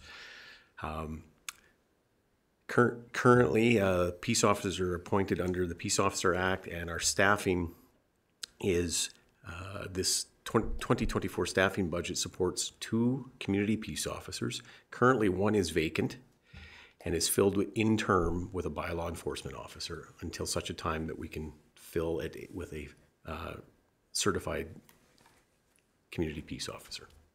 No major changes within this budget. Thank you, Mr. Wagstaff. Pretty frustrating we haven't been able to fill the position. It's been vacant for quite some time, but I am glad to see that we are utilizing a bylaw officer at least to provide some level of support in this area. Any other questions? Animal Pound? The Edson Pound is located at the Public Works Building. Hours of operation are 7:30 a.m. to 4 p.m. They are closed weekends and holidays. There is no significant change within this budget. Councillor Chenard? Just fast question on Animal Pound. Has anyone in here figured out the actual wage cost to run it? That's what I was curious on this budget amount. I don't see anything for wages. Through Mr. Mayor, I don't think we have an exact number, but the other transactions are those are the internal charges meant to cover off operating of that facility. So if you wanted to drill down into the specifics, we'd have to go find that for you, but I don't have it on top of my head. Continue on, Mr. Wagstaff. FCSS, Family and Community Support Services, is a partnership between the Government of Alberta municipalities. Edson FCSS provides quality preventative services and programs through internal programming, partnerships with local groups through an FCSS grant program to support non-profit organizations that are delivering programs or events that are preventative in nature and enhance the social well-being of individuals and families that are delivering programs based within the criteria set within the FCSS provincial framework. All FCSS programs or services are designated to positively affect the quality of life in individuals and families in the Edson and district. There's an advisory board that makes recommendations on programming, and grants are approved by council. All FCSS programs or services are, sorry, I've repeated that one. There is a small increase in the revenue from the Government of Alberta FCSS funding of $10,000, as well as there is an increase on the expenses with regards to the move to the Griffith Park Centre space, so that there's a transfer, which we will speak to later, to ensure that those expenses are attributed to FCSS space. Councillor Taylor? Yeah, through the Mayor and Mr. Wagstaff, and I think you might be alluding to this. So the FCSS funding that we receive here will that help pay for some of the costs associated at Griffith Park, such as power, electricity, gas, that sort of thing, or a percentage of the use of that facility, or would that be something else completely? So I will be able to speak to more specifics about Griffith Park Centre at the Griffith Park Centre cost center, but you are correct that line of $30,000 budgeted is for the rental space, and so there are FCSS dollars attributing to that office space. Oh yeah, that was my next question. Okay, so yeah, we call it rented. We're almost renting it from ourselves, essentially. Okay, thank you. Correct. So I have a question here. I see elder abuse program under grants to individuals and organizations. Is that, and I see that's an increase. So is provincial grants covering that off, or is that going to be taxpayer supported? That $10,000 that you see in the grants in the revenue line above is directly attributed to an increase in the programs that we're granting out. Okay, so because I know we had this discussion before. We were part of a pilot project. The province cut the funding, so we cut our funding. I don't want us, at least my position is this is a provincial responsibility, so I have no problem with it from my perspective if we're getting a grant or the province is helping cover that. But I don't think this is a municipal responsibility to be covering a program that was launched by the province, which then they ended up downloading to us. But that's just my perspective. Councillor Taylor. This was spoken about at the last FCSS advisory committee meeting, and the FCSS board really said unanimously that they were supportive of it as something necessary in our community. Yes, the province may not supply it, but doesn't mean that we shouldn't, and doesn't mean it doesn't happen within our community. So, and I can speak on sort of behalf of the board, and it was unanimous. They are supportive. It's necessary. They say that they see elders within our community reaching out, and they need that support. So, yeah, they're fully supportive of the SCSS board. Okay, thank you for that, Councillor Taylor. Well, I certainly respect that and understand that, and I don't want to beat this up too much, but certainly elder abuse is a huge issue, and we see a lot of different things happening towards our seniors. I guess, what is this program? What is it going to be providing? What's it going to be doing? This year, we're now adding an increased level of service, and I have no details on what that is. And I know it's a small amount of money, but it's my job and our job here on this council to understand what's happening here. So I guess I would like to get further details on what that means.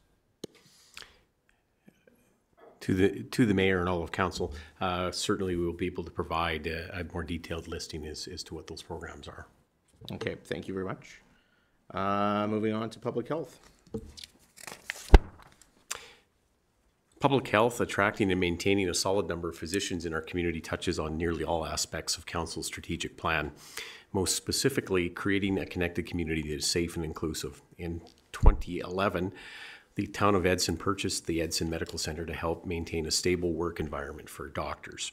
The town of Edson and Yellowhead County partnered on the purchase of a home in 2012 to help provide transitional housing for medical professionals as they relocate to our community.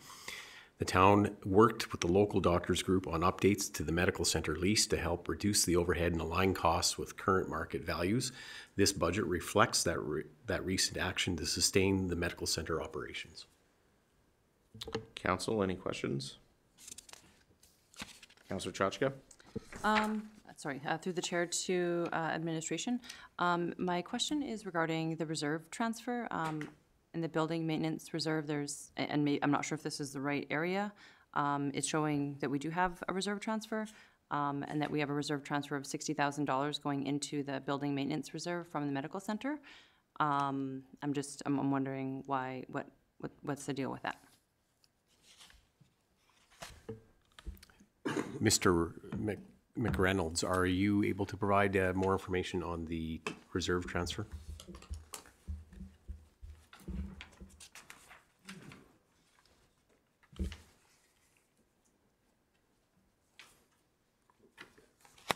Thank you, Mr. Mayor. I'm just digging in to find that information.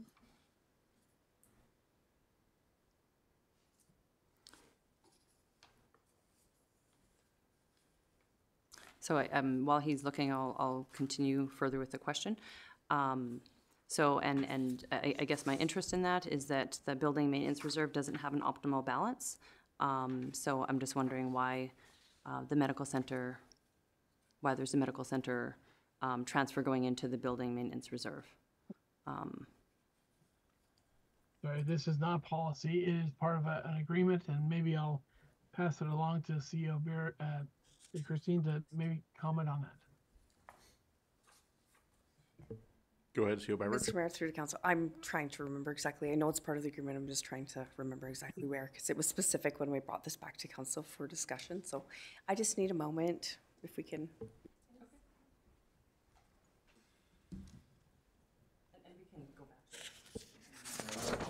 Why don't we find that information and we'll get back to that. Moving on to anything else under public health. Community Services Administration. Community Services Administration provides support for administrative services, leadership and management for the Community and Protective Services Division. This budget also supports efforts in addressing the homelessness strategy, education and awareness regarding truth and reconciliation calls to action, and the Town of Edson Community Development Microgrant Program. Budgeted expenses previously approved by Council for the operation of the Warming Centre for January to March of 2024 of this year have been included in this budget. Okay, any questions on that? Griffiths Park? The newly renovated Griffiths Park Centre building houses the Community Development and FCSS offices. Griffiths Park Centre is a community space for Edson and area residents where the Community Development team delivers regular programming, utilizing a small gym space, a commercial kitchen, and multi-use rooms supporting programming for all ages, which encompasses the preventive social services, arts, culture, active living, and special events. Hosting programs and services in one general location that is easily accessible to the public, residents have the opportunity to visit whether for programs or for information and referrals to social preventative services within the community, active living, and cultural programming opportunities. The budget center shifts from being used as a renovations budget center to being utilized as a standalone cost center for building operation expenses that are offset with FCSS charges as a revenue. Any questions? Seeing none, moving on to Leisure Center. Oh, sorry, just back to Griffiths Park.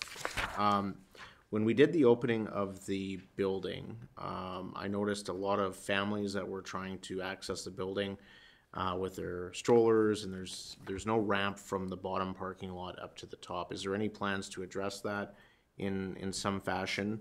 Because there is limited parking on the side of the building where people park, as well as it was noted that the internal ceiling tiles, we use the old ones in order to save some costs in the renovations if we were planning on fixing or refurbishing that, just to make it, clean it up a bit. Thank you, Mr. Mayor. I can address both of those through the mayor to council.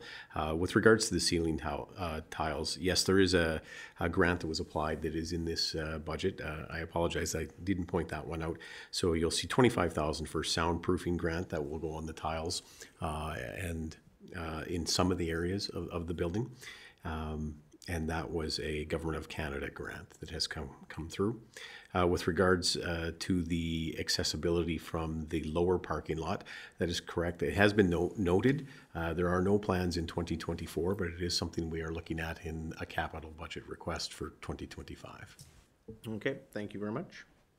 Councillor Taylor? Yeah, through the mayor, to the mayor, just looking back to your notes, just going back to the elder abuse, and I'm sure there's more elaboration that we made here, but from what I wrote down from the meeting back in January, we discussed it. I have, and this is probably not all of the funding, but training to our staff to provide support for victims of elder abuse. That is what I have. I'm sure there was more under that Mr. Wagstaff will be able to fill in, I'm sure, but that's, just wanted to bring that to your attention. Okay, thank you, Councillor Taylor. Moving on to the Leisure Center.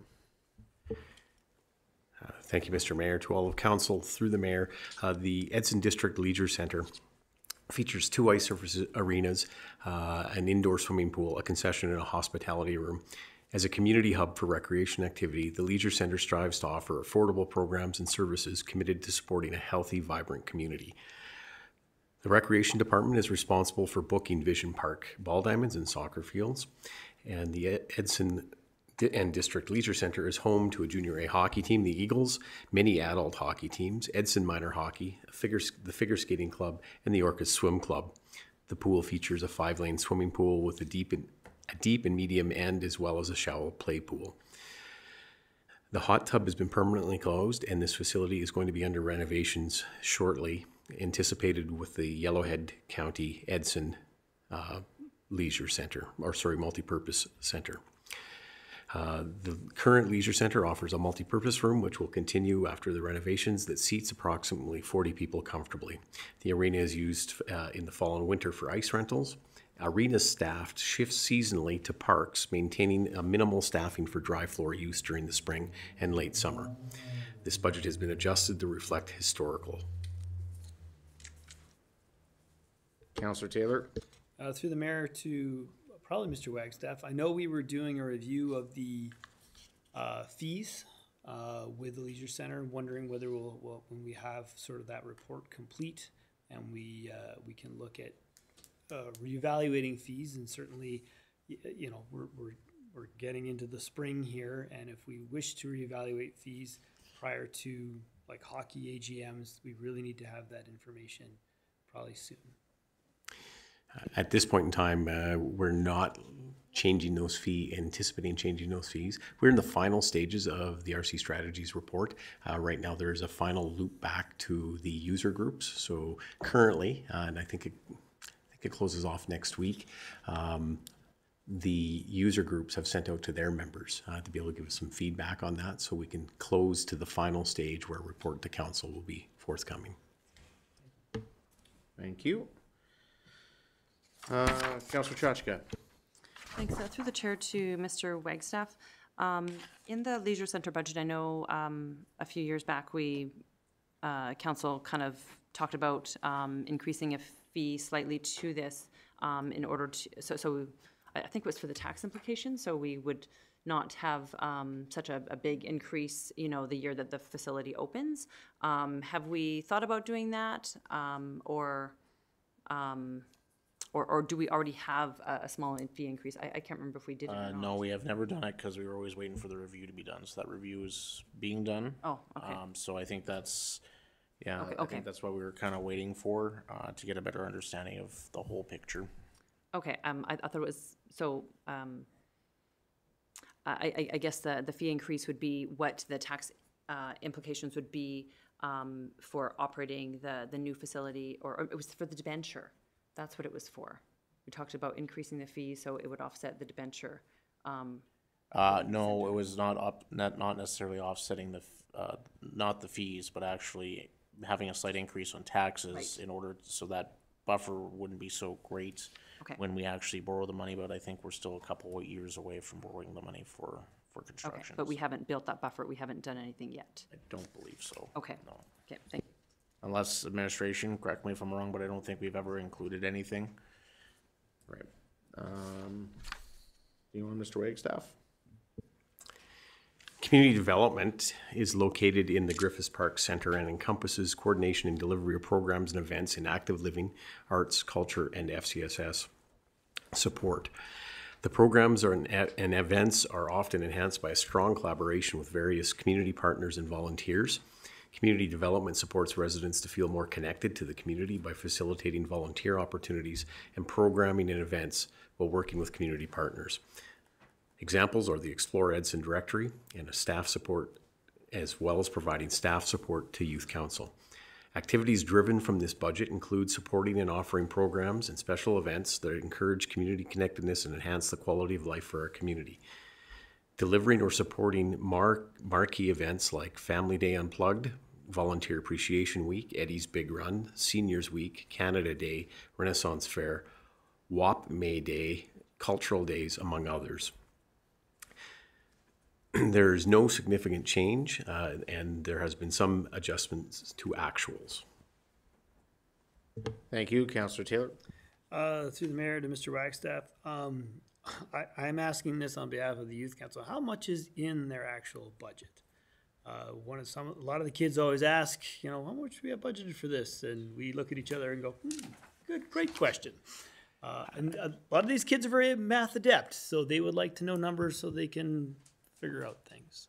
I will double check on that. I believe their budget was within the council budget, but I'll get back to council and be able to supply that information.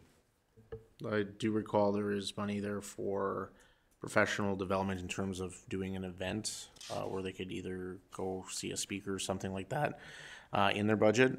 But it's been when I was on youth council, it was impossible to get that organized, and that money was never spent. And then there's money in the budget as well, a small amount for the meetings, for the food and clothing. And then there is also for the bursary as well. So, but I don't recall what the amount was. I want to say it was 15,000, but I'm not 100% on that. Yeah, and just through the mayor to the mayor, they just would like to know, honestly, they're the kind of group that loves to budget, and they just want to know how much they can to do events and things like that. They want to know how much their seed money is. And it's been just discussed a few times, and I really don't have an answer. Right? So, okay. Thank you. Through the mayor to Councillor Taylor and all of council, I will pass that along. This particular budget does support the staff member that helps provide support to that group, not the youth council's budget itself. However, I will pass that note along to bring that to the youth council through the staff member. To continue along, Mr. Mayor, through the mayor to all of council, supporting a vibrant cultural experience. Many organizations provide entertaining and educational opportunities for residents and visitors alike. Annual grants to ECHO, Edson Cultural Heritage Organization, which is the Red Brick Art Center, Edson Historical Society, which is Galloway Station Visitor Center and Museum, as well as the Edson and District Library Board. There are minor increases to their requests in this budget. The 2024 budget also includes a previous grant council approved for the Yellowhead Ag Society towards construction of their new arena for $300,000. The activities of these organizations translates into a strong sense of community pride. The town of Edson supports these endeavors to increase these opportunities for the expression and celebration of arts and culture in the Edson and District. All right, anything under culture? I do have one request through to administration, and it is at some point, I find it really difficult to get a clear understanding, like how much the library is costing us, how much the Galloway Museum is costing us, to have that information maybe broken down a little further as per what organization. Some of these are funded very heavily by the town of Edson. So when somebody asks me how much are we giving to the library, I can't pull up the budget and tell them, and I think that's a little difficult. And I think the public should also have a clear understanding of how some of these cost areas are going, whether that's you know, a separate document with all the grants going out, if you don't want to change how you have the budget set up here. Just for the transparency piece of this. If there's nothing else under culture. Property taxes and requisitions. Thank you, Mr. Wagstaff. We're almost done.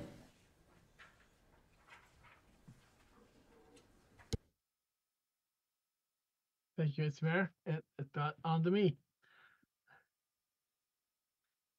So property taxes and requisitions, there's a 0.5% increase in property taxes based on reserve policy. Pardon me.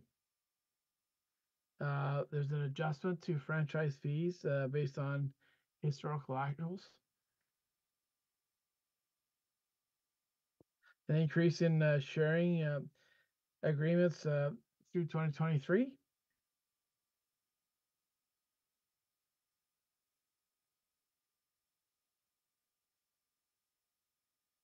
And a removal from reserve, which is not through policy. So on that, Mr. McReynolds, so through your review of our budget, we were transferring $410,000 last year. That wasn't a part of any policy that was approved by town council? Yes, that is correct, Mr. Mayor. Thank you. Any questions on this? Continue on. The requisition budget is adjusted to what we actually incurred in 2023. So we have not received the requisitions for 2024. So this budget is based on the 2023 actuals.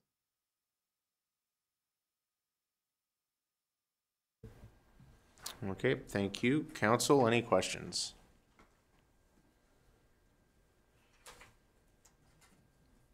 All right, I think, I don't think we need to go through requisitions, unless there's something to note.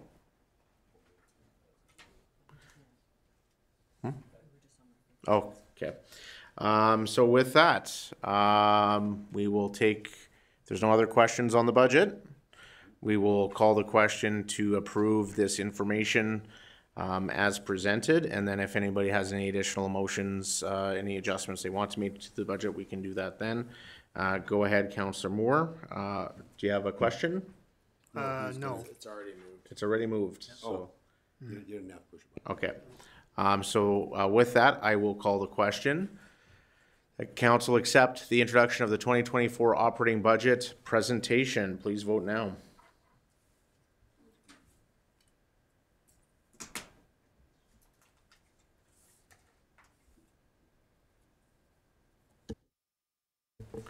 All right, and that motion is carried unanimously.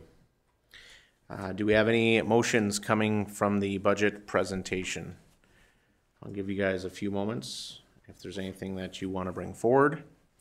And while we give people a second to collect their thoughts, I just want to thank everyone involved in this budget process.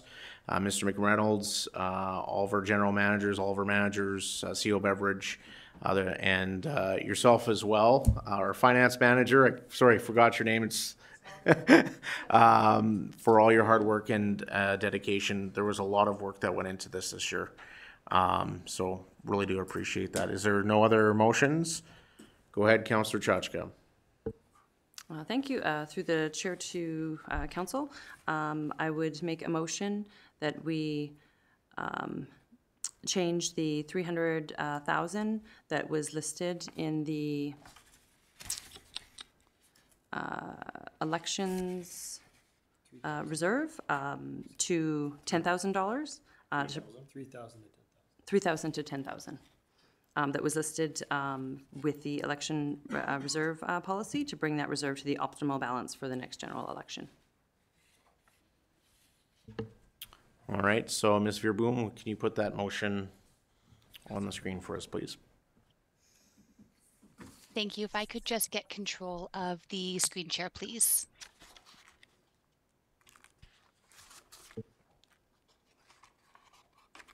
Thank you, and let me know when you can see that.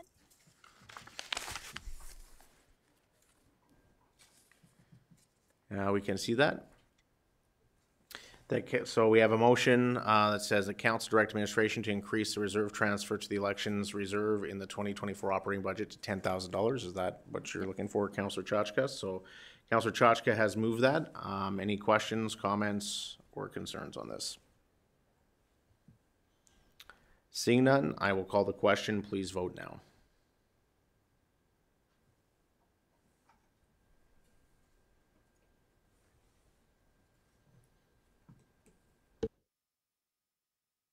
That motion is carried unanimously. Do we have any other motions? Councillor Chachka. I'm through the chair to council.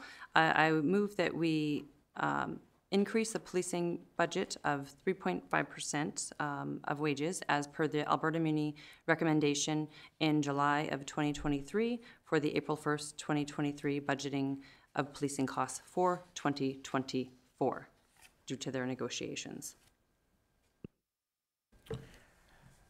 All right. Ms. Veerboom, did you get all that? Sorry, through the mayor to Councillor Chachka, if you could just take a peek at my screen and just let me know I caught the first little bit of it there. As per the Alberta, okay, as per the Alberta Muni recommendation in July 2023 for the April 1st, 2023 budgeting of policing costs for 2024. Mr. Mayor, is this the policing contract? That is correct. So they're currently under negotiations for a new contract. So the one that's been approved was all retroactive up until 2022 or 2023, and now they're under negotiations again, and there's going to be retroactive pay for 2023 that will probably hitting us in the future. So, Councillor Pisichny, you have a question, comment, or concern? Yeah, through the mayor, we don't pay wages, we pay a contract. So I'm not sure if that motion is correct. Because it's a wage increase for them in their contract, but we're not negotiating that contract. The federal government is, so I would not be anticipating a 3.5% increase to our policing price or contract. So I don't know if it's for the whole contract. That's why I don't know what the wage portion is of the contract. Maybe that's a better. I think it would be under the 3.5% increase of the policing contract, because other wages include our civil servants and other costs associated with that. Our CO Beverage, you have some thoughts on that? So Councillor Position is correct. It is specifically for wages, which we have a contract for the service of RCMP. So I'm just, that, I don't think that is an accurate motion, because that's 3.5% on our whole total policing contract. Yeah, so Yeah, you're correct. So I think what we're looking for here is that council increase the police officer costs by 3.5%.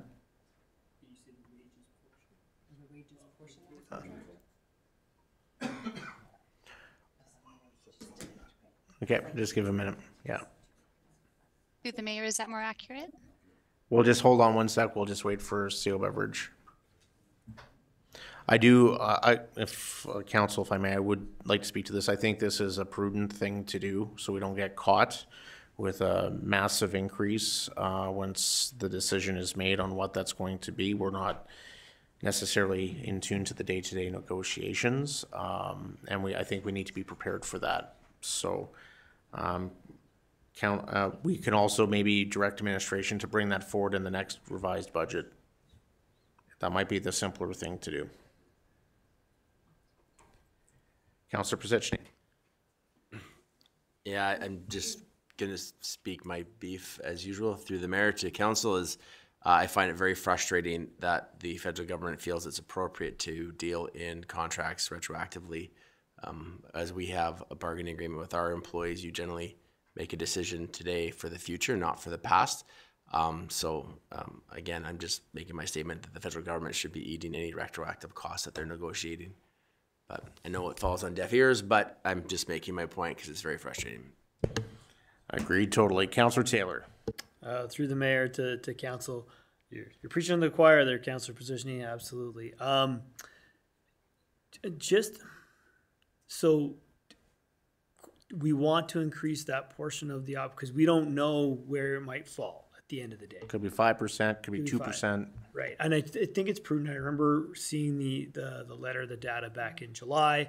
I agree that we need to at least prepare for it. Is this the best place for it, or is it putting into a reserve and waiting, and then we have it there? Does it matter? So if you don't mind if I can speak to that, yeah, it's more prudent to do it as a part of your budget because it's built in to your budget. Otherwise, if it's in reserve, it's still not built into your budget. You just put money aside. Okay. And then you still have to build up that piece moving forward. So I think it would be appropriate to do it in the budget, but I think to make this simple and easier is just direct administration to bring back an increase to the policing budget in relation to the Alberta Muni's recommendation in July 2023 in the next draft of the budget. All right. Sorry, Mr. Mayor, it is late, and I'm just wanting to make sure that we don't have a motion that is not something we can achieve, and, yeah. and that it's an incorrect motion. So I'm sorry. So that council direct administration to bring back an increase of the policing budget as per the recommendation in the July 2023 Alberta Municipalities letter. Does that work for you, Councillor Chachka? All right. That's how she wanted it worded. That's how she wanted it worded. Yeah, absolutely. Yeah. All right. Questions, comments, concerns? Seeing none, please vote now. I'm trying to give Amanda some time to get her.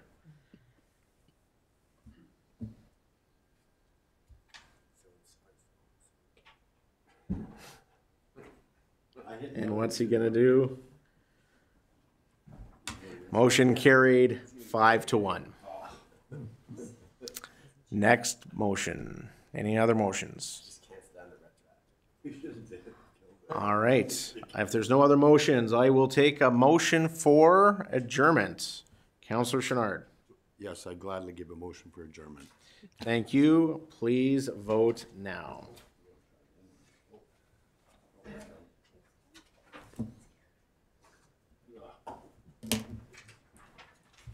That motion's carried unanimously. Thank you to everybody who's toughed it out with us. Have a good night.